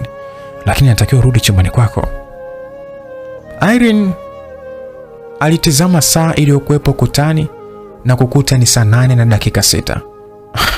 Wacha nipumzike kidogo, nitarudi maana sasa hivi ndo kwanza saa 8. Au umenichoka? Irene aliingiza utani na kuelekea wacheke kwa pamoja. Ukiwaona ni kama wameanza mahusiano zamani, lakini kumbe penzi lao ndo kwanza lina siku 3 tu. Okay, tupumzike. Nitakuamsha saa 12 asubuhi ili urudi chumbani kwako. Kennedy alimwambia Irene, kisha akamkiss kunako paji lake la uso. Wakazima taa na kulala. Saa 2 asubuhi milio ya ndege ilisikika kuashiria ni siku nyingine, mwanga ukiwa umetawala kila kona ya ulimwengu. Mzee Paulo akiwa amevalia suti yake ya rangi ya blue na viatu vyeusi alionekana akiwa sebuleni kwake huku akitizama saa yake mkononi. Hii ilionyesha kuwa kuna sehemu anahitaji kwenda. Alisimama na kuanza kuelekea upande kilipo chumba ambacho usiku wa jana Kennedy na Irene walikuwa pamoja wakivunja amri ya Mungu. Mzee Paulo alifika mpaka nje ya mlango na kuanza kugonga. Kennedy. Kennedy. Kennedy. Ama kweli siku ya kufa nyani miti yote huteleza. Waswahili walisema hivyo. Huwezi amini mpaka sasa Irene alikuwa yumo ndani ya chumba cha Kennedy na nje baba yake mzazi alikuwa akigonga mlango ili aonane na Kennedy. Walijisahau siku ya jana baada ya kusema wataamshana mida ya saa 12 na sasa ni saa 2. Mtu wa kwanza kusikia sauti ya Mzee Paulo alikuwa ni Kennedy, ambaye aliamka na kuanza kumtikisa kwa kumuita Irene ili aamke walitatue jambo hilo lililoko mbele yao. Irene, Irene, Irene. Irene alifumbua macho huku usingizi ukiwa bado unamsumbua. Irene alijua huenda ni saa 12 kama walivyokubaliana siku ya jana. Kumbe ni saa 2 asubuhi. Saa 12 imefika. Irene alimuuliza Kennedy ambaye alikuwa amepatwa na wasiwasi mkubwa. Wewe, sio saa 12, sasa hivi ni saa 2. Angalia saa ukutani. Irene alishtuka baada ya kusoma saa iliyopo ukutani na kukuta ni saa 2:15 asubuhi. Usingizi wote ulimuisha, akapatwa na wasiwasi. Alianza kujiandaa haraka ili atoke nje. Kennedy, wacha nitoke baba sije tufumania. Wewe, utoke uende wapi? Wakati baba yako yuko hapo mlangoni. Kennedy, acha matani basi, baba yupo hapa. Punguza sauti basi asije. Kabla hajamaliza alichotaka kumwambia Irene, mlango uligongwa tena. Kennedy, fungua mlango, muda umeenda. Mzee Paulo aliendelea kumuita Kennedy. Upande wa ndani kwa Irene na Kennedy, wao walikuwa wametulia tuli kitandani. Wote walikuwa na wasiwasi kwenye nyuso zao. Irene mpaka machozi alimtoka kwa sababu anaujua moto wa baba yake. Alianza kujuta kwa nini usiku wa jana alikuja chumbani kwa Kennedy. Irene, umeniponza Irene. Kifo nakiona mlangoni. Alishika kichwa Kennedy. Kennedy alimlaumu Irene kwa nini alikuja usiku. Hisia za mapenzi zimewaponza wawili wote hawa. Mzee Paulo huwa hapendi binti yake achezewe na vijana wa mtaani, na ndio maana anamlinda kwa nguvu zake zote. Ukiingia kwenye 18 za Mzee Paulo, yani ni kwamba kukuua ni jambo la kawaida sana. Kennedy na Irene hawakuwa na la kufanya ndani zaidi ya kulalamikiana na kutoa macho. We Kennedy, amka basi. Mzee Paulo hakutaka kuondoka. Yeye hakuwa anafahamu kama binti yake yumo ndani kwa Kennedy. Yani kama angefahamu binti yake yuko humu, unadhani huu mlango angeweza kubembeleza hivi? Hatujui itakuwaje. Hatufahamu. Lakini katika sehemu hii ya kwanza tuishie hapa.